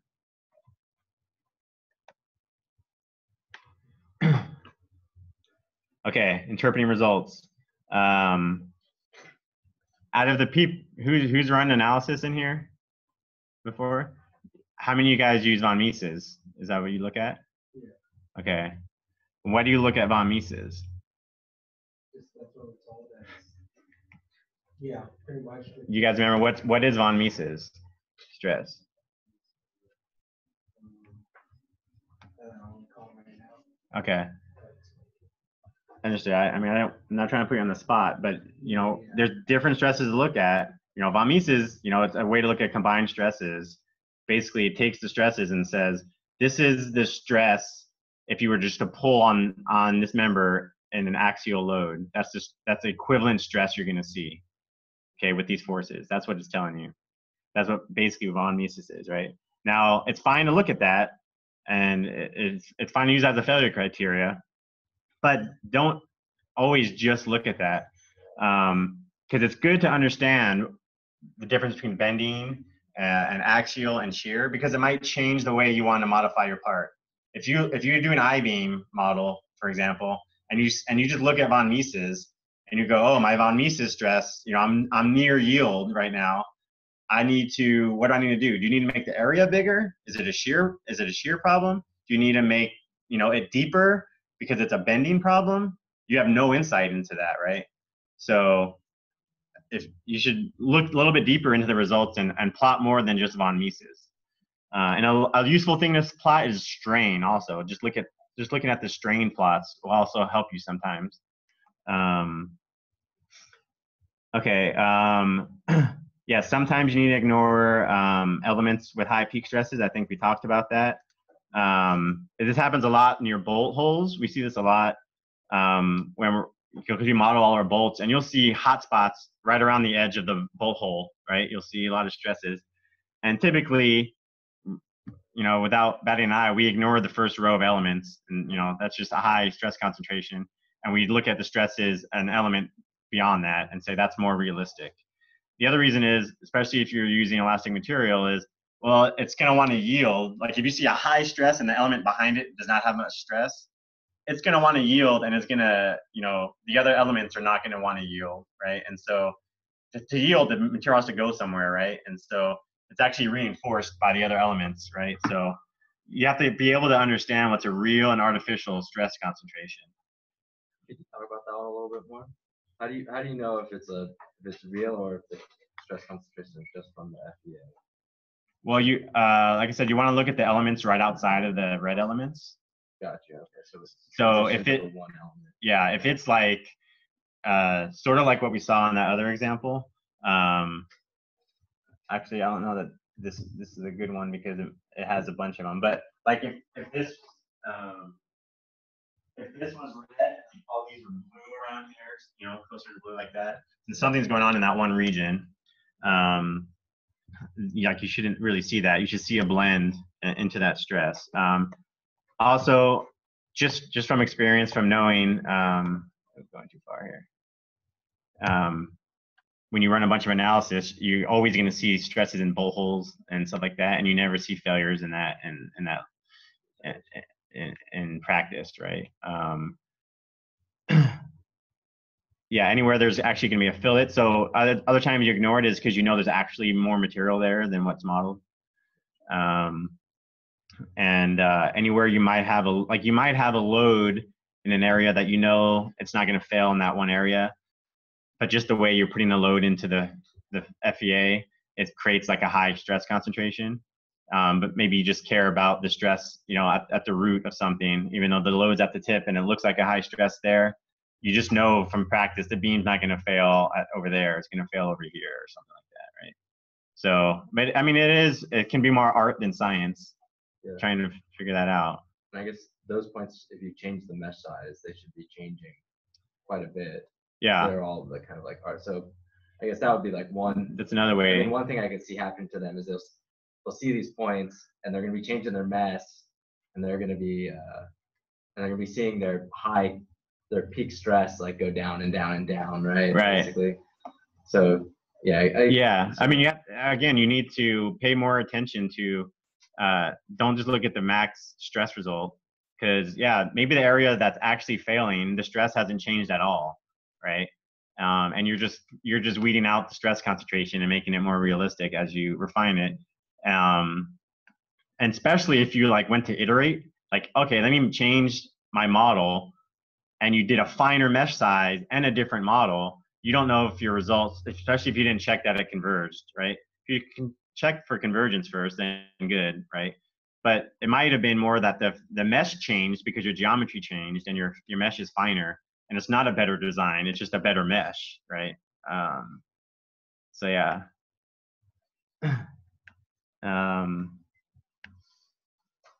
Okay, I understand. I think we just talked about yielding. It's going to distribute stresses. And sometimes yielding is not a sign of, maybe, it's fine to yield. You have to know when yield is actually a problem and when it's not. Okay. Bolt yielding is sometimes not a problem at all if you don't care about things gapping, right?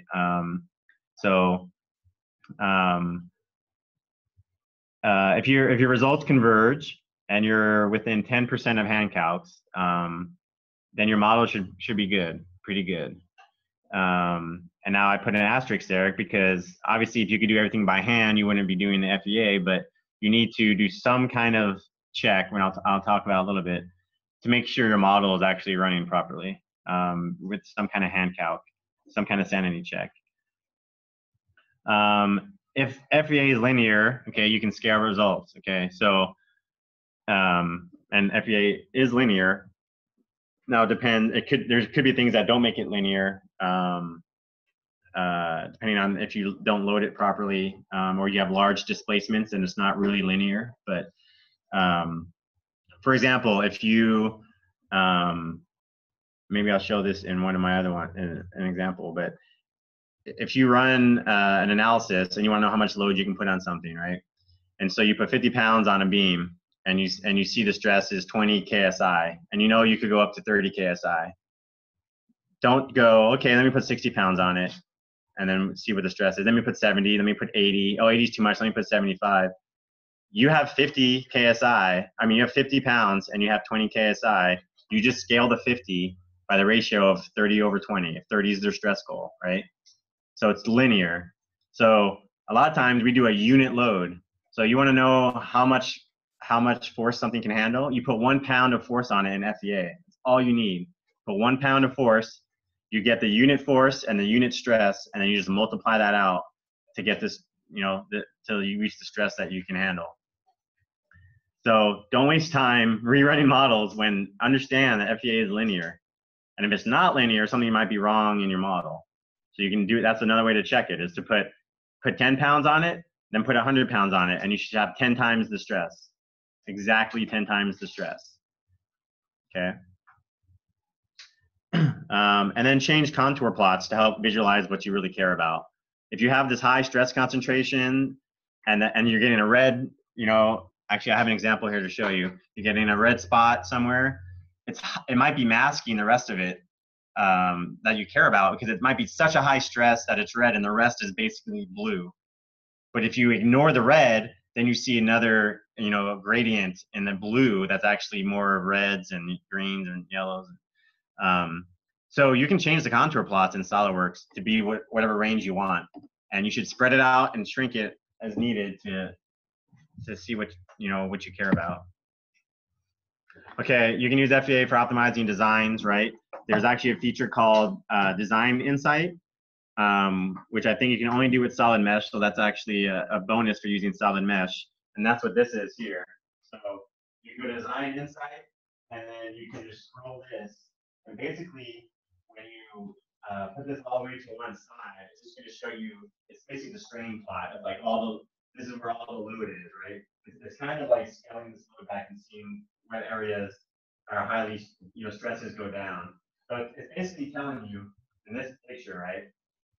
So like, if I move this all the way to the right, the whole thing's gonna be blue. If I move all the way to the left, the whole thing's gonna be clear, right?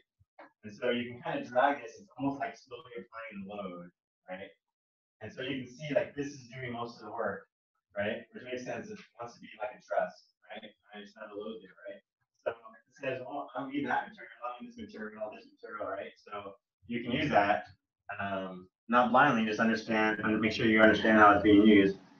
But this is just doing the same thing as looking at a strain plot, which is what I like to do.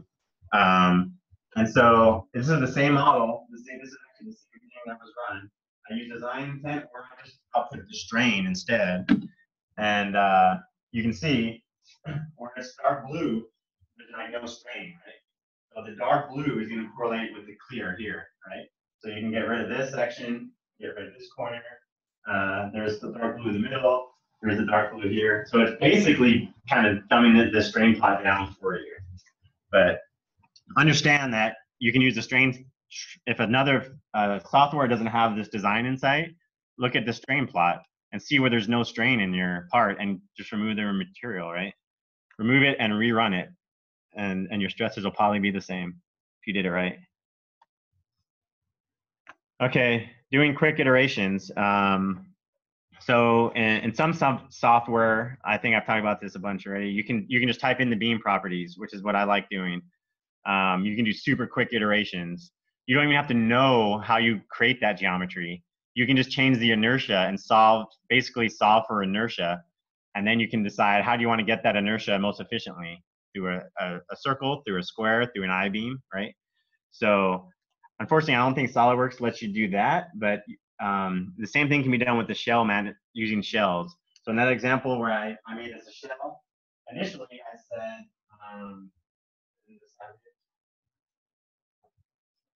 there's an option here, I think that says use CAD. There's like an option that says use CAD. So it'll just take the CAD geometry and make it the thickness. But then even if you start with that, you can just type it in later and change it. So you go, you know what? This wasn't good enough. I want to double my web thickness or whatever. You can just go in and change that and see. You can see here, here's the flanges and this is the web. And you can make a group. So that's why this is a group. Anything in that group is going to have this thickness. You can also change material in these too. So you don't have to go back and redraw anything and remesh it. You literally are just typing in the numbers and rerunning it. So that's another advantage to doing beams over solid mesh. You can't do anything like that with solid mesh. Okay, let's say you magically are able to get a good result. Because by now you probably think there's no way I'm ever gonna get a good result, which means I did my job. So I see a lot, and I've been to a lot of senior design presentations, and I was advisor for a couple of projects, and I hear professors whisper whenever people show FEA results. And most of the time, it's a picture with colors on it and a number that says factor safety. Like that's what they're presenting. We did analysis. Here's a picture with color, red and greens and blues. Our factor safety is 2.5. Go team. And we go to the next slide. Okay, that's a terrible way to present results. Okay. So here's how you should be doing it. And I'll go to an example in a second. Okay. You need to list your materials and your properties up front. Don't just say I'm using aluminum 6061. Say I'm using it and the yield stress is 30 KSI. That's what I assume, whatever it is. So make sure, I mean, you don't have to put every material property. Put the ones that matter for the analysis. Your modulus, don't forget modulus, okay? Modulus elasticity, put that down. Put down the yield and potentially the ultimate. If you're, you know, I would just put all three of those down every time, no matter what. And then if you're showing mass or something, you know, put your density. Okay, you need to show and explain your boundary conditions. Okay, because like I said, that'll change everything. I can't tell if your results are good or not unless you show me how you've constrained your model. Same with the load case. Okay, how did you apply the loads? Show the image of the meshed geometry with no color scale. Okay, just the mesh. This will let people see how the quality of your mesh, and also include the table that SolidWorks will output for you that summarizes the mesh quality. And I have an example of that. Then you can show your contours that you're used to showing. Explain any areas that you might be ignoring, and then zoom in on the high stress area. Don't show this big picture with this small red dot. You know, if you have the red dot, zoom in on it and say, here's, you know, here's the area. This is, we believe, the weak point. This is, you know, this is what's limiting our design. And this is where our lowest factor safety is. You want to show deflected and non-deflected models. Seeing the model deflect will give you a lot of insight into how it was constrained, if it was constrained properly. By the way, you should be looking at this immediately before you even look at stress results. You should be looking at how it deflected, because that'll tell you real quick if you did something wrong in your boundary conditions. So you want to show it exaggerated. You should also put that in your slide, which I actually didn't do myself. Like, this is a 10-to-1 scale, because it's hard to tell, and actually some people might think it's actually deflecting that much, right? And the best way is to embed the animation that SolidWorks does in your PowerPoint. So you actually have a GIF of it moving. But if you don't have that, it can add to your file size too. Put non-deformed and deformed. In some cases, you can superimpose it on each other, okay? This is just like a nitpicky thing. I use the plain white backgrounds like in SolidWorks. I mean, especially, I'm assuming your background's plain white. It just looks, it can get real messy to have like the great gradients and different colors when you just want the geometry, you know what I mean? So that's more nitpicking stuff, but trying to use change the SolidWorks to plain white background so it just looks better in your PowerPoint. There's also a report option in SolidWorks. So you can export a report and it'll do a lot of this for you. It'll give you a materials box. It'll give you the contour plots. It'll give you displacement plots. So you can do an export and then put that into a PowerPoint. You have to clean it up a little bit probably. So let's see what that looks like, okay? All right, I just pretended I did a kingpin analysis, right? No, I'm assuming ahead of this, you've already explained your design, you've explained where the loads are coming from, right? You know, why you're choosing that load and how, you know, so this is just, now you're in the analysis section, you jump to it. Okay, so right away I put my properties in here. This is the material. This is the failure, the stress mode that I was looking at. By the way, this comes right from the SolidWorks report, this box. Here's my modulus, my strength, you know, the picture of the CAD. So some of this you don't need, but it's fine if you're just copying the box. Okay, now you showed your load and your boundary condition. Notice I'm not showing results. I'm just showing the setup to the model, okay? So this isn't proper, by the way. I just did an example. I'm not saying if you have a ball joint, this should be fixed. This is just a quick thing to do.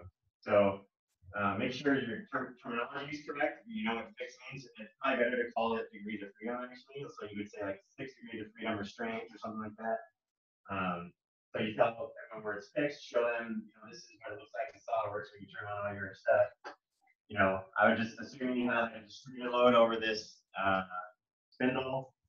So show that and explain kind of your forces. Okay, and then I show the mesh, okay? So I said it's a solid mesh. Now this is the mesh detail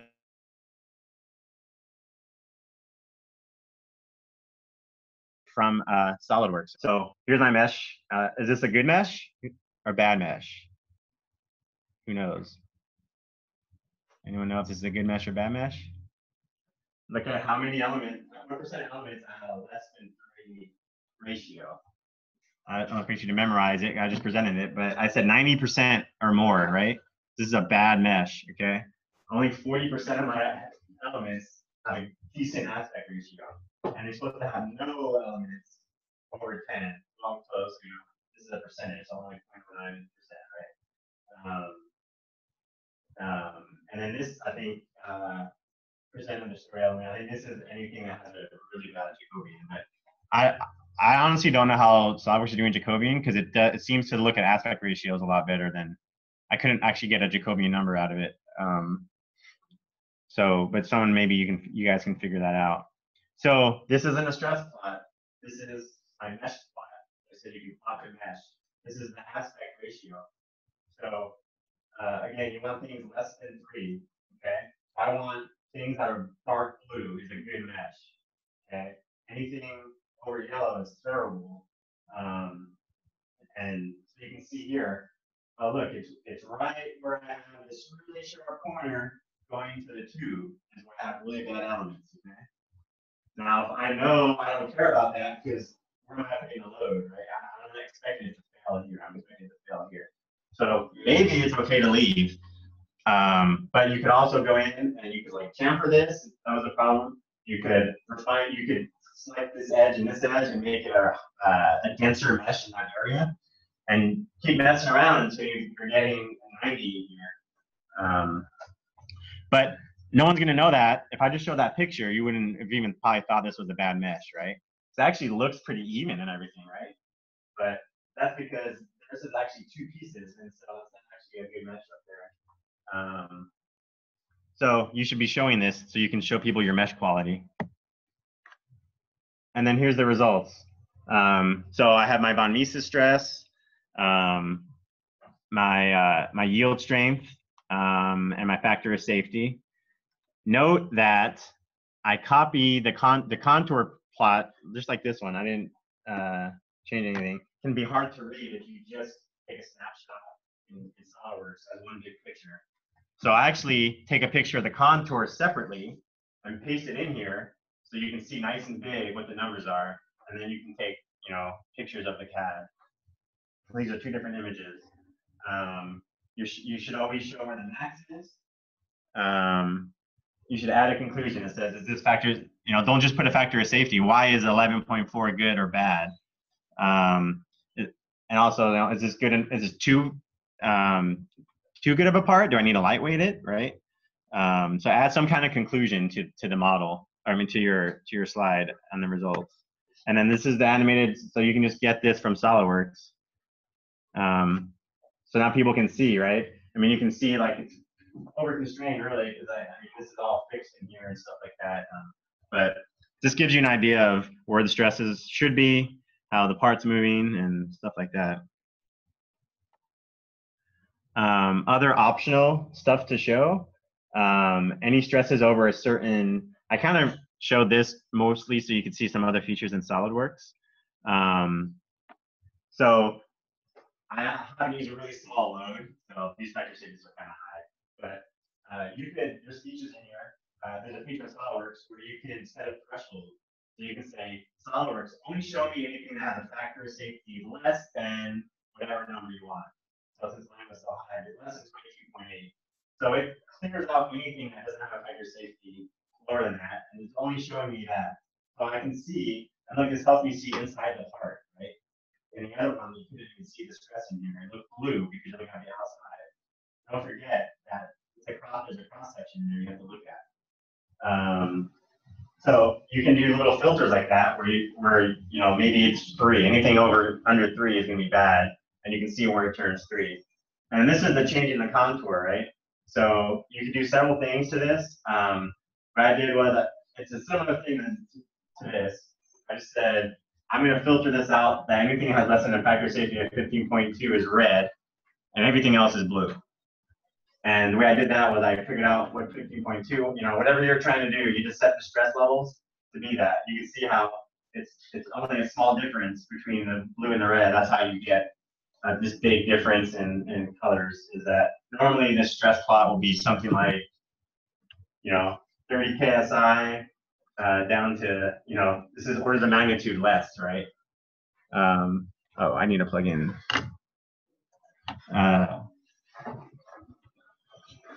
So these are other things you can you don't necessarily need to show in a presentation.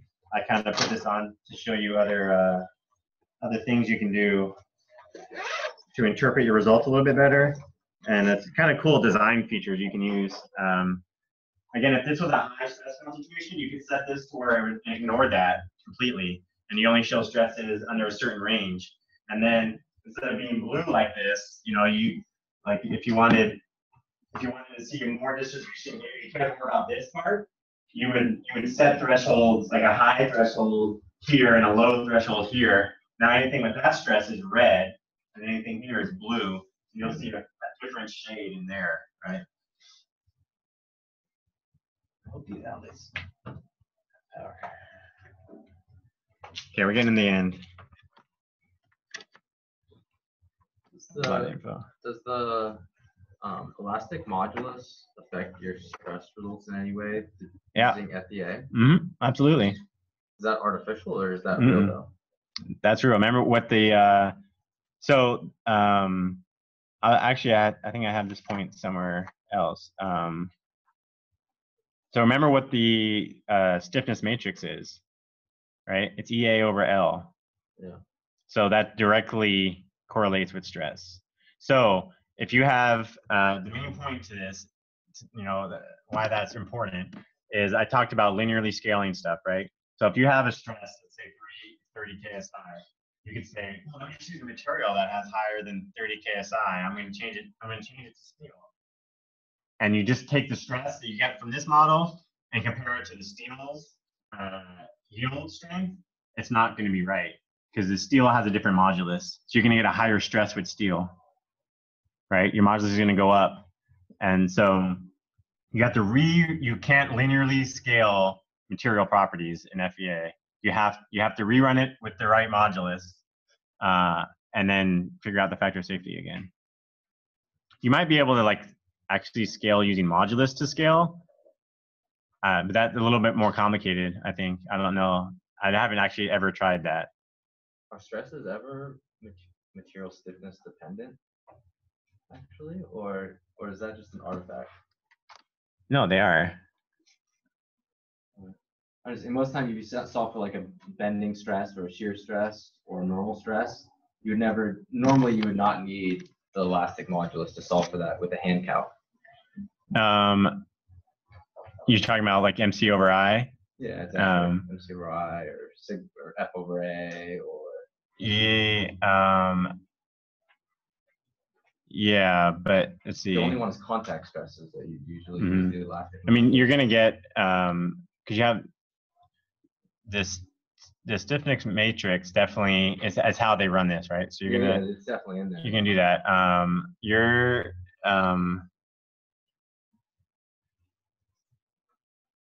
have to think about that.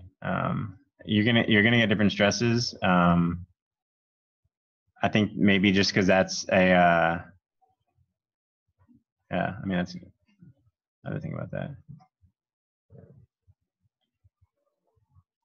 Maybe, yeah. Maybe. I mean, there might just be, you know, simplified hand equations that when you do different elements, you need the stiffnesses to. And it might just be more complicated geometries. Maybe the stiffnesses begin to matter. But Right. when you do hand calcs, the geometries are simple enough that it turns out the stiffnesses aren't really important. Right. Might be a, Yeah. Yeah, I'll have to look into that one a little bit more.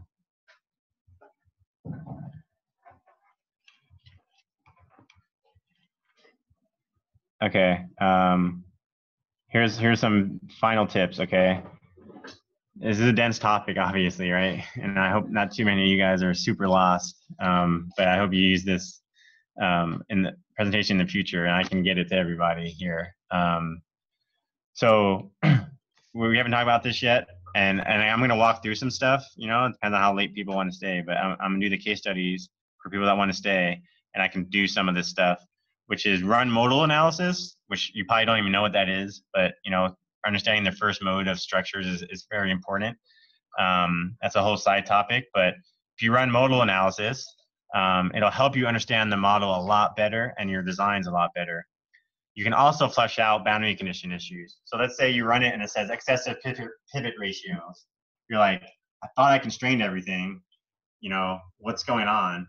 Since it doesn't run during static, you can't see like what the part falling off, you know, your screen saying, oh, I didn't constrain in this direction, right? So you should run a modal analysis. You have the same constraints. You don't need any forces to run the modal analysis. So you just make sure your constraints are the same. You have to start a new model. You have to start a new FEA. So you would go back to your CAD and say, do a modal analysis, since you have to reapply your constraints. So make sure you do the same exact constraints. I'm not showing a copy across analysis in SolidWorks. So you do your constraints, and then you run a modal analysis. You don't need any forces.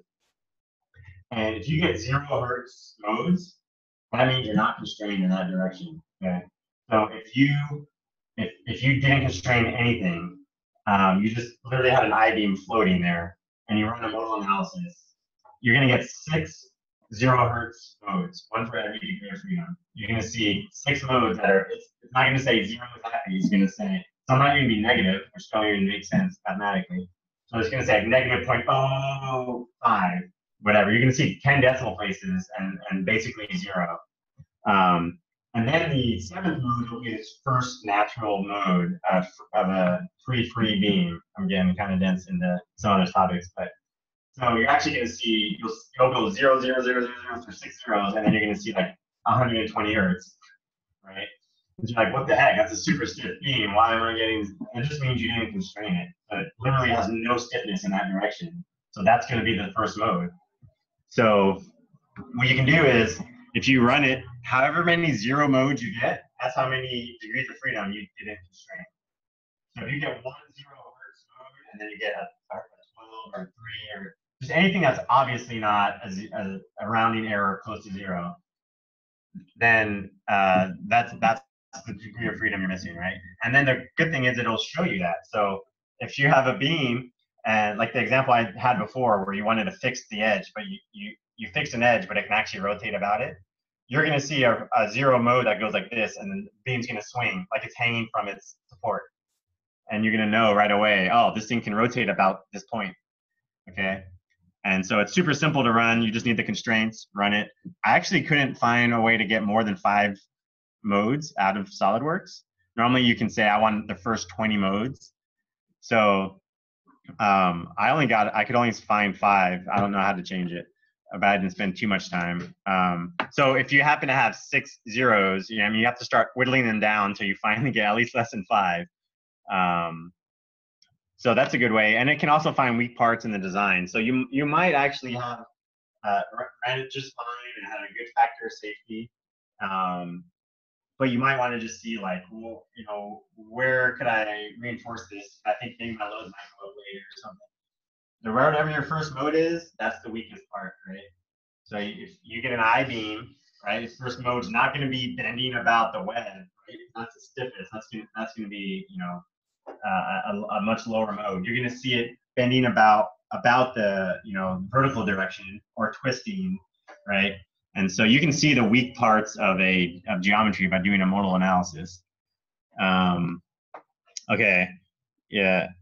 Now, this is kind of more for non-SolidWorks stuff, because if you're using your solid model, it's going to match, except maybe if you change the shell mesh, but you should check the mass of your FEM, okay?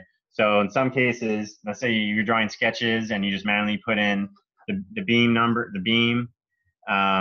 and it's 130 pounds, but your CAD model is like 60 pounds, you probably somehow typed in the wrong geometry or something like that, okay? It may not apply so much to SolidWorks because I think you're going to use your CAD, but it's still good to check the mass of the FEM if that's even a thing in SolidWorks. I don't know if in the FEM you can see the mass of the elements versus the CAD. Make sure your units are consistent. So that also goes back in the presentation thing.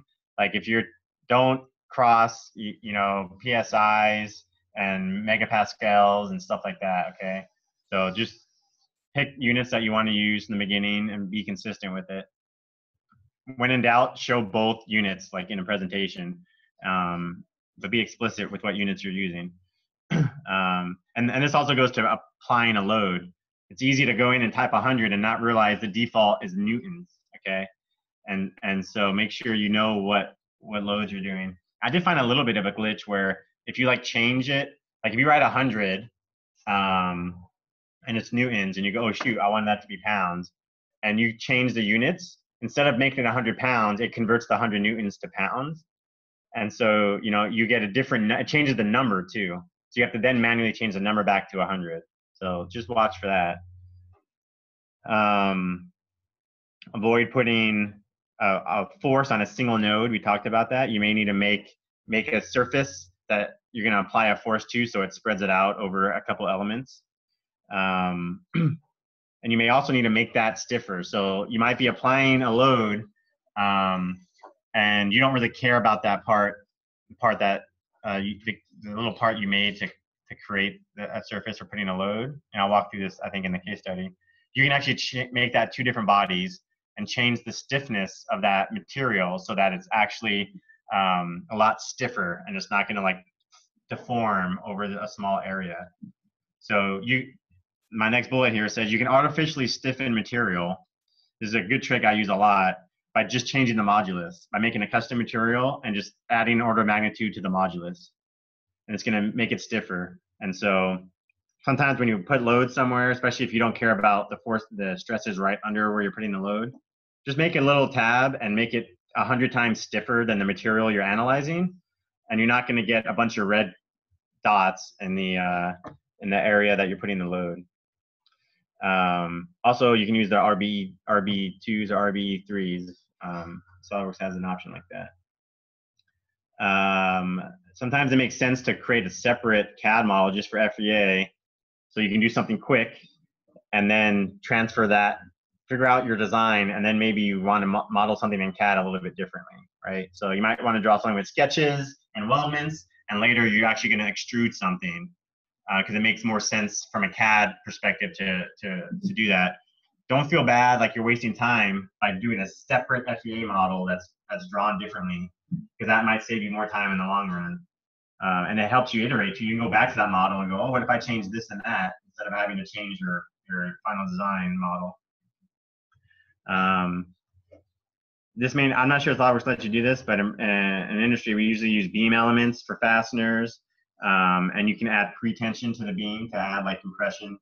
I don't know. I have to figure out how the best way to do a fastener in SolidWorks. I think they actually have a fastener constraint, but I haven't played around with it. So there's non-structural mass we talked about. You can add those. You can also do this by just changing the density. But it's a little dangerous because you might forget months later that you did that, and other people can't see that you did that. So if I open up your model and I see a non-structural mass element, I know you have non-structural mass somewhere. So if I check the mass of that FEM, it's actually going to be higher to have this non-structural mass. But if you just change the density so that you can kind of simulate a load, so you could turn gravity on instead of, if you had a distributed load, instead of putting a force there, you could make it a denser material and turn gravity on, and it's just like having a distributed load over the part, right? So keep in mind, you can do tricks like that by changing material properties. Think about the whole design process when CADing, right? You're going to do design, you're going to want to iterate, you're going to want to do analysis, manufacturing from it. I'll talk about this a little bit. You know, you want to make sure your sketches are parametric so that when you want to change something in the analysis, it's super easy to change instead of redrawing something, okay? And I'll kind of show that in my case study. And we talked about the fill-in hole. We talked about using 2 elements through the thickness. You can see, so when you do beam elements, it's not giving you stress through the beam, okay? It's giving you the max stress on the surface of the beam. If you want to actually see the true profile of the beam that through the cross section, you need to turn on render beam profile in SolidWorks, and then you actually see it. So just keep that in mind when you do beam stresses. You want to consider tolerances for key locations. Now, you guys, you may not even know what a flexure is. You know, a flexure is where you purposely have thin material to like release a degree of freedom. So like, you know, in your suspension where you have bushings and it can pivot, you could actually weld a really thin piece of material, you know, like super thin flexure, and then like come out to a tube, right? And it's actually going to bend about that point, like it's a mechanism, right? And that's actually what we use a lot in space structures, okay? We use flexures all the time. It creates kinematic mounts with bipods. You don't need bearings and bushings and stuff like that. But these things can be like 10 thou thick sometimes, okay? So when you're modeling something like that, it could be other things like really thin wall tubing, like maybe your 035 tubing. Maybe the manufacturer said somewhere between 030 and 038. You might want to model 030 in your FEA to make sure you cover that, right? Your factor of safety should cover you for some of that stuff, but like in this case, we look at the drawing and we make sure the minimum tolerance that makes this the minimum thickness is used in the FEA to get the stress. And our analysts have to sign all drawings. So the analyst will look at that and they'll say, oh, this part could actually be a lot smaller. I modeled the nominal CAD and I don't sign off on this. I need to rerun it at the thinner material, okay? So I didn't talk about this because another advanced topic, which is symmetry. There's a symmetry feature. A good example is like a hub. If you have a hub or you have, you know, a 5 bowl hole pattern or something like that, it repeats, you can just model the section and it does a symmetry constraint where it knows it's a full circle and you can apply a load and it saves, you have a 1/5 of the mesh, you know, that you actually need.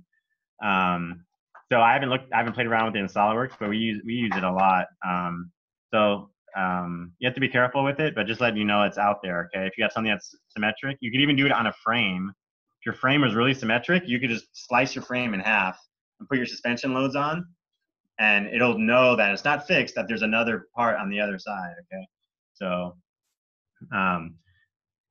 check reaction forces and moments to make sure it matches your applied loads and moments, right? So this is another way to check your boundary conditions are right. You know, if you see moments somewhere you thought you had something pinned, then it's not a right boundary condition.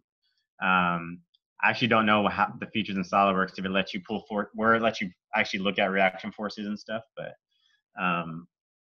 don't forget buckling, okay? A lot of people, especially with thin walled like frame members, you might run static structural analysis and think you're good. Buckling's an entire different analysis, okay? Static structural will not tell you if it is gonna buckle or not. And buckling analysis won't tell you if it'll have failed in yield or not. So you have to run buckling separate for anything that's that's subject to buckling, right? So don't forget that. A lot of people forget that. Document every run that you do, you should be documenting it. And I'll show you an example. In fact, I'll pull one up right now. You'll forget, the next day, you'll probably forget what you did, let alone 6 months from now. You go, remember when we made that 065? What was the stress we had then? You know, because you're just going to like change it because it wasn't good enough. And then later you might want to see what that was. So that might look something like, I use this at work. This is some, I don't know why it makes this pink. And we'll walk through this in the case study, I think. So usually I start with whatever, and what you put in here is up to you, right? What do you want to track? So this was a modal analysis, right? I was checking the modes. This was for mounting a camera I don't know if you guys ever followed the program called LDSD, where we sent up a spaceship in Hawaii. We were testing parachutes for Mars landing, and so we came back into entry into Earth's atmosphere, and we were testing a inflatable, basically like an inflatable raft that slows you down, and then a parachute, a supersonic parachute. We're on like Mach 2.3 when we set that up. So I had a camera that was looking back at the inflatable structure that captured the deployment, and it was actually like a picture of like they call it like the spaceship selfie or whatever. And like look, you could see that, and you can see like Earth in the background. But I had to make sure that the structure didn't resonate with the camera, right? The frequency of the camera, right? So I really care about the first mode, is what I'm doing here. So I just run the first one. I don't even know what I'm going to change later, right? And I just take notes to myself. I mean, it's not even the best example. I've had more detailed ones. And I put the file name. So when you do SolidWorks, when you create a study, I'll call it like static study 1. I recommend you actually like call it something smart, you know, that you can remember what it's from. But if not, you should just put it in your little Excel spreadsheet. So put the name of the file, so you could always go back and find it. Like, oh, this is the one I was talking about. I put the mass because I was worried about mass.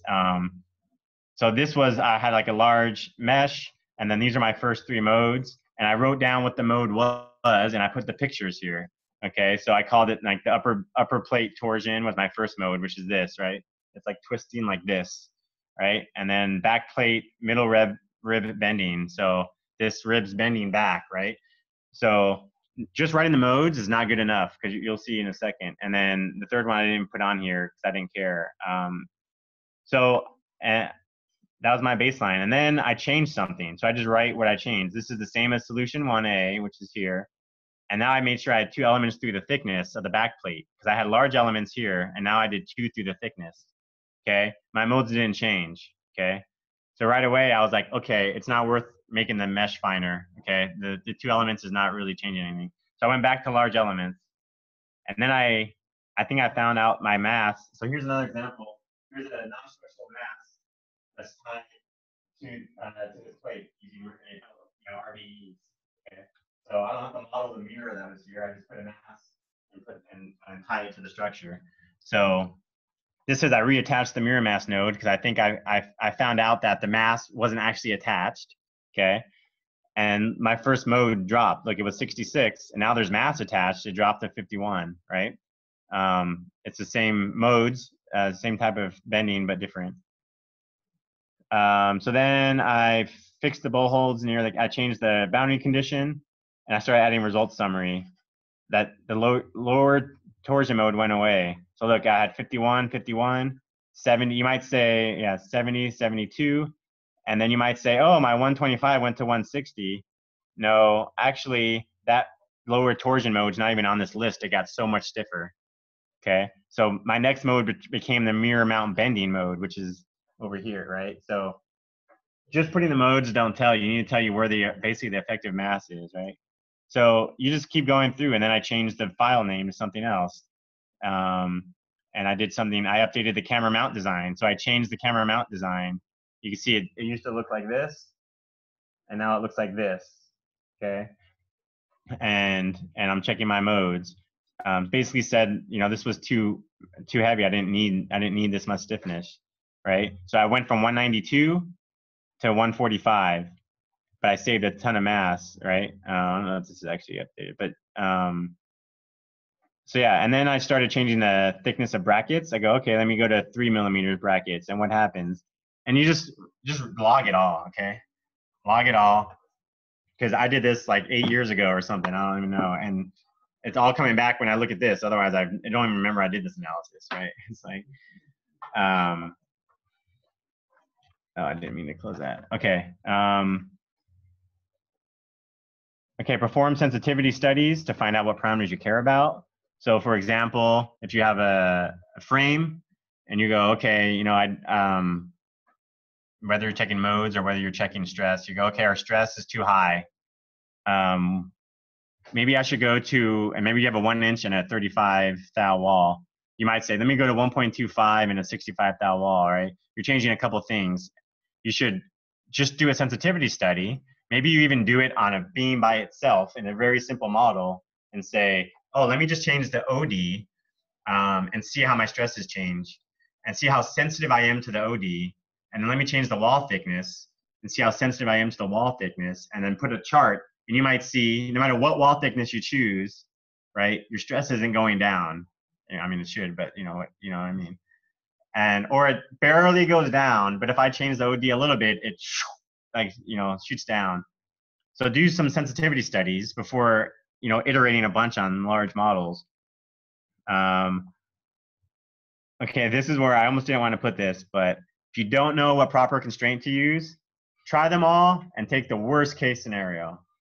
Okay, this is just a workaround if you're like doing something at night and like tomorrow I'll figure it out. I'll talk to someone who knows how to do this, right? But doing this will pretty much force you to find the right constraint, because you're gonna find the worst one real quick and it's gonna be a really high stress probably. But if you're not sure, it might be where you're doing two different ones, right? That's a little bit better. Like, is this fixed or is this pinned? I don't know. Do both and take the worst case, and that'll be conservative. Make sure you run your mesh analyzer to check for bad elements.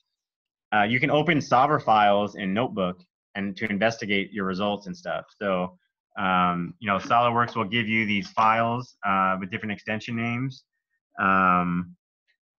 I'm used to FO6, but they use .cwr. So like you can open this up in like Notebook, especially if you get like a failed mode. That's nuts. Some of these you can't actually see. I forget which one, but anyway, you can open up some of these, and it'll actually like give you the stiffness matrix. In some cases, it'll say where the failure happened. It might even tell you that your mesh had a bad mesh or something like that. So when you get really stuck, look at the files that they make for you and try and open them in Notebook and see if you're looking behind the scenes in the FEA and see what might be a problem. We talked about scaling the forces and deflections instead of rerunning the models. There's this thing called inertial relief, which can be used to troubleshoot models that don't run properly as well. And it's something that can be used for like a full vehicle analysis, right? Because you have a whole Baja car on the ground and you're seeing suspension loads. You might fix the top of the frame or something because you think that's, if I put a load up, the car's just going to go all the way up, right? It's never going to stop. It's going to be unconstrained, right? But what actually happens, right? The inertia of the frame and the driver is what reacts that load, right? So you can actually turn on inertial relief, and that will simulate, it'll use the mass, of the parts to react the loads, right?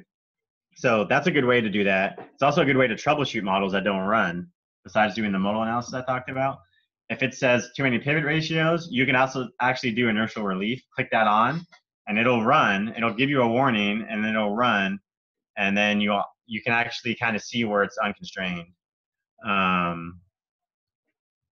And then make sure you have to do nonlinear analysis if you have anything that has variable material properties. So if you're doing a brake rotor and you're using aluminum, and at certain temperatures the properties change, you can't use linear analysis for that. Okay, you have to have nonlinear analysis. If you have a part that's yielding and you want the program to actually calculate the stress after yielding, it has to be a nonlinear analysis. If you have a part that's going to be contacting, so you start with a gap and then it's going to contact, and then you want the stresses to transfer between those parts, it has to be nonlinear analysis. You'll get deflections in your frame where tubes would hit each other and they're just going to go right through each other in the analysis. They don't let the elements touch each other, that aren't supposed to be touching each other. And so, yeah, and then large displacements, right? If you have any large displacements, you should get a warning that you're getting large displacements. That basically means you either didn't constrain it properly, or the loads are so high that you're basically going past yielding, really. And once you have large displacements, all the hand calcs assume small displacements too, right? I mean, so, and also your force is going to change. The direction of your force is going to change, if you have large displacements. Okay, last slide before we get to the case study. People still have energy. Here's my disclaimer, which hopefully you came to these conclusions already. Don't treat FEA like a magic black box that you're just gonna dump your CAD model in and it's gonna tell you yes or no, you have a good design, okay? You need to understand how it works. You can't blindly trust these results, okay? You have to correlate or validate each model you run. It doesn't mean every time you run it. It means at some point you have a way to validate your model.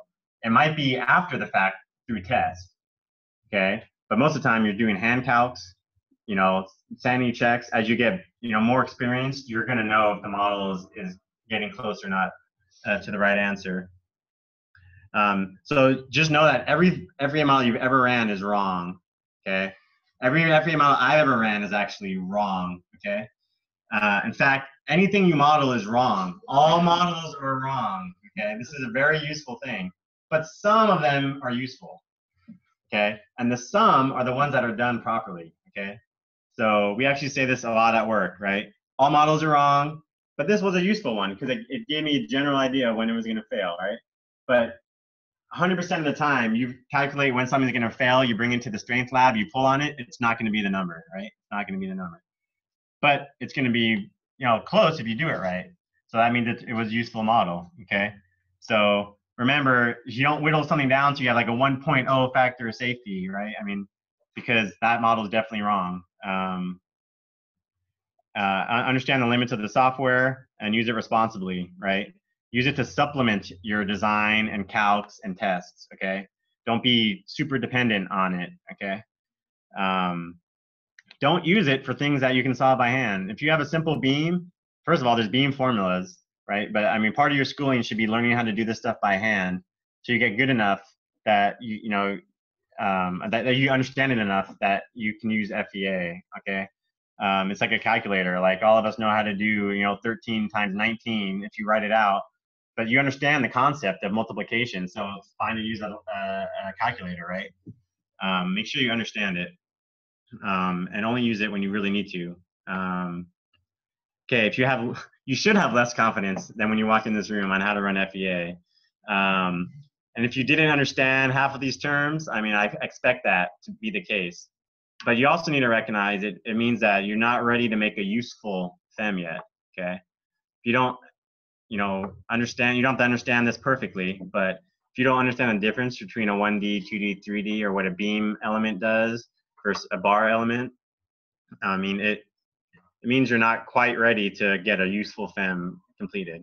But work up to it. That's why you're in school. You shouldn't know how to do that yet, okay? I definitely didn't know how to do that when I was in your seat. And that's why I put this together, was to try and help you guys, okay? And so work up to it, understand the basics.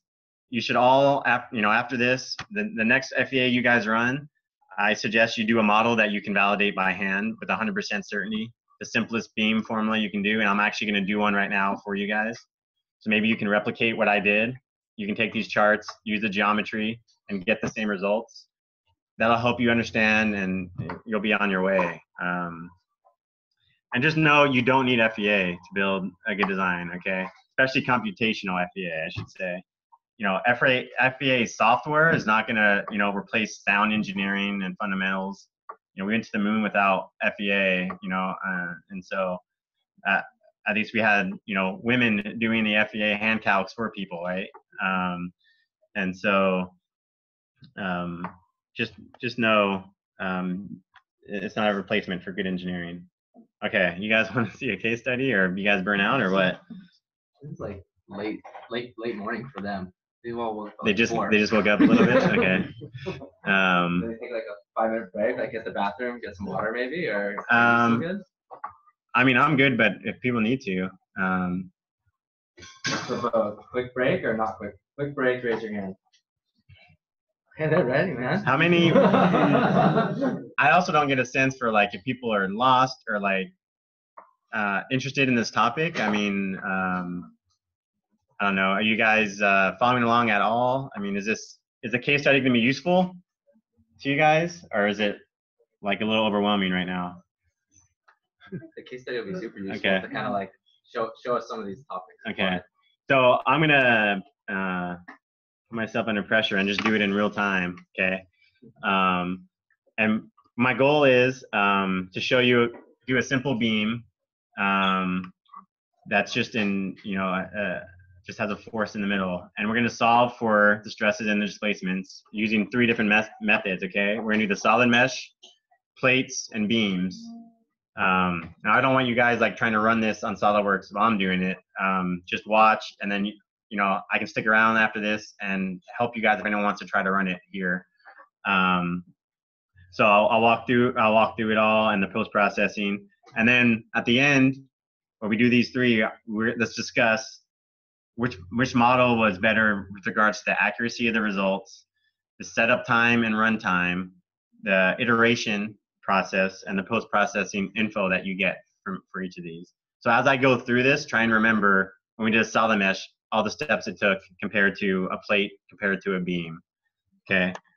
So here's the case study. All right, we have a simple. This is as simple as you can get. Right, the pin beam with the load at the middle with these dimensions. Okay, just chose aluminum as the material, and this is the geometry I chose. Okay, and we're gonna put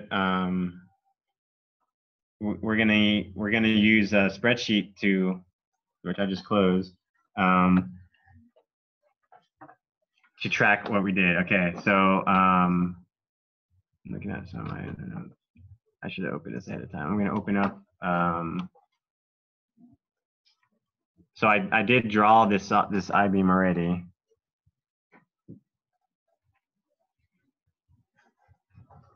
But I do want to show you, like, this is more of a SolidWorks thing, how to properly do a nice parametric sketch so that if you were to, knowing you're going to iterate on this beam design, I'm going to do solid mesh first. You don't want to go back and your sketch blows up when you change something, right? Just waiting for SolidWorks to load.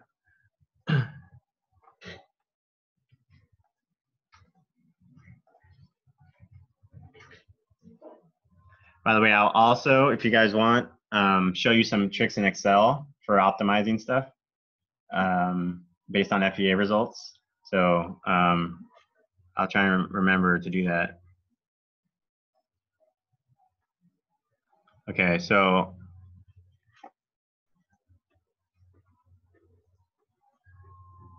I assume you guys, if you don't know SolidWorks, that's fine. This isn't a SolidWorks tutorial, but in fact, so I don't use SolidWorks anymore. At work, we use NX, and I've never used simulation until a couple weeks ago. So I'm not pretending like I'm an expert in this software, but at the same time, I basically learned it a couple weeks ago by looking up, by trying it myself. And the point of my presentation, hopefully, was that you could just use it at any software, right? So in CAD, if you know the fundamentals of CAD, like how to sketch, you need a plane, you have to extrude. I can then give you NX, and you'll just figure out where the sketch feature is, where this feature is, right? So that's kind of how I focused my presentation was. You can use it on anything. So now here's my sketch. Oh, this is, yeah, we're going to the second part of the record. That's okay. We can keep recording, right? Unfortunately, it's blocking can I move this? Okay.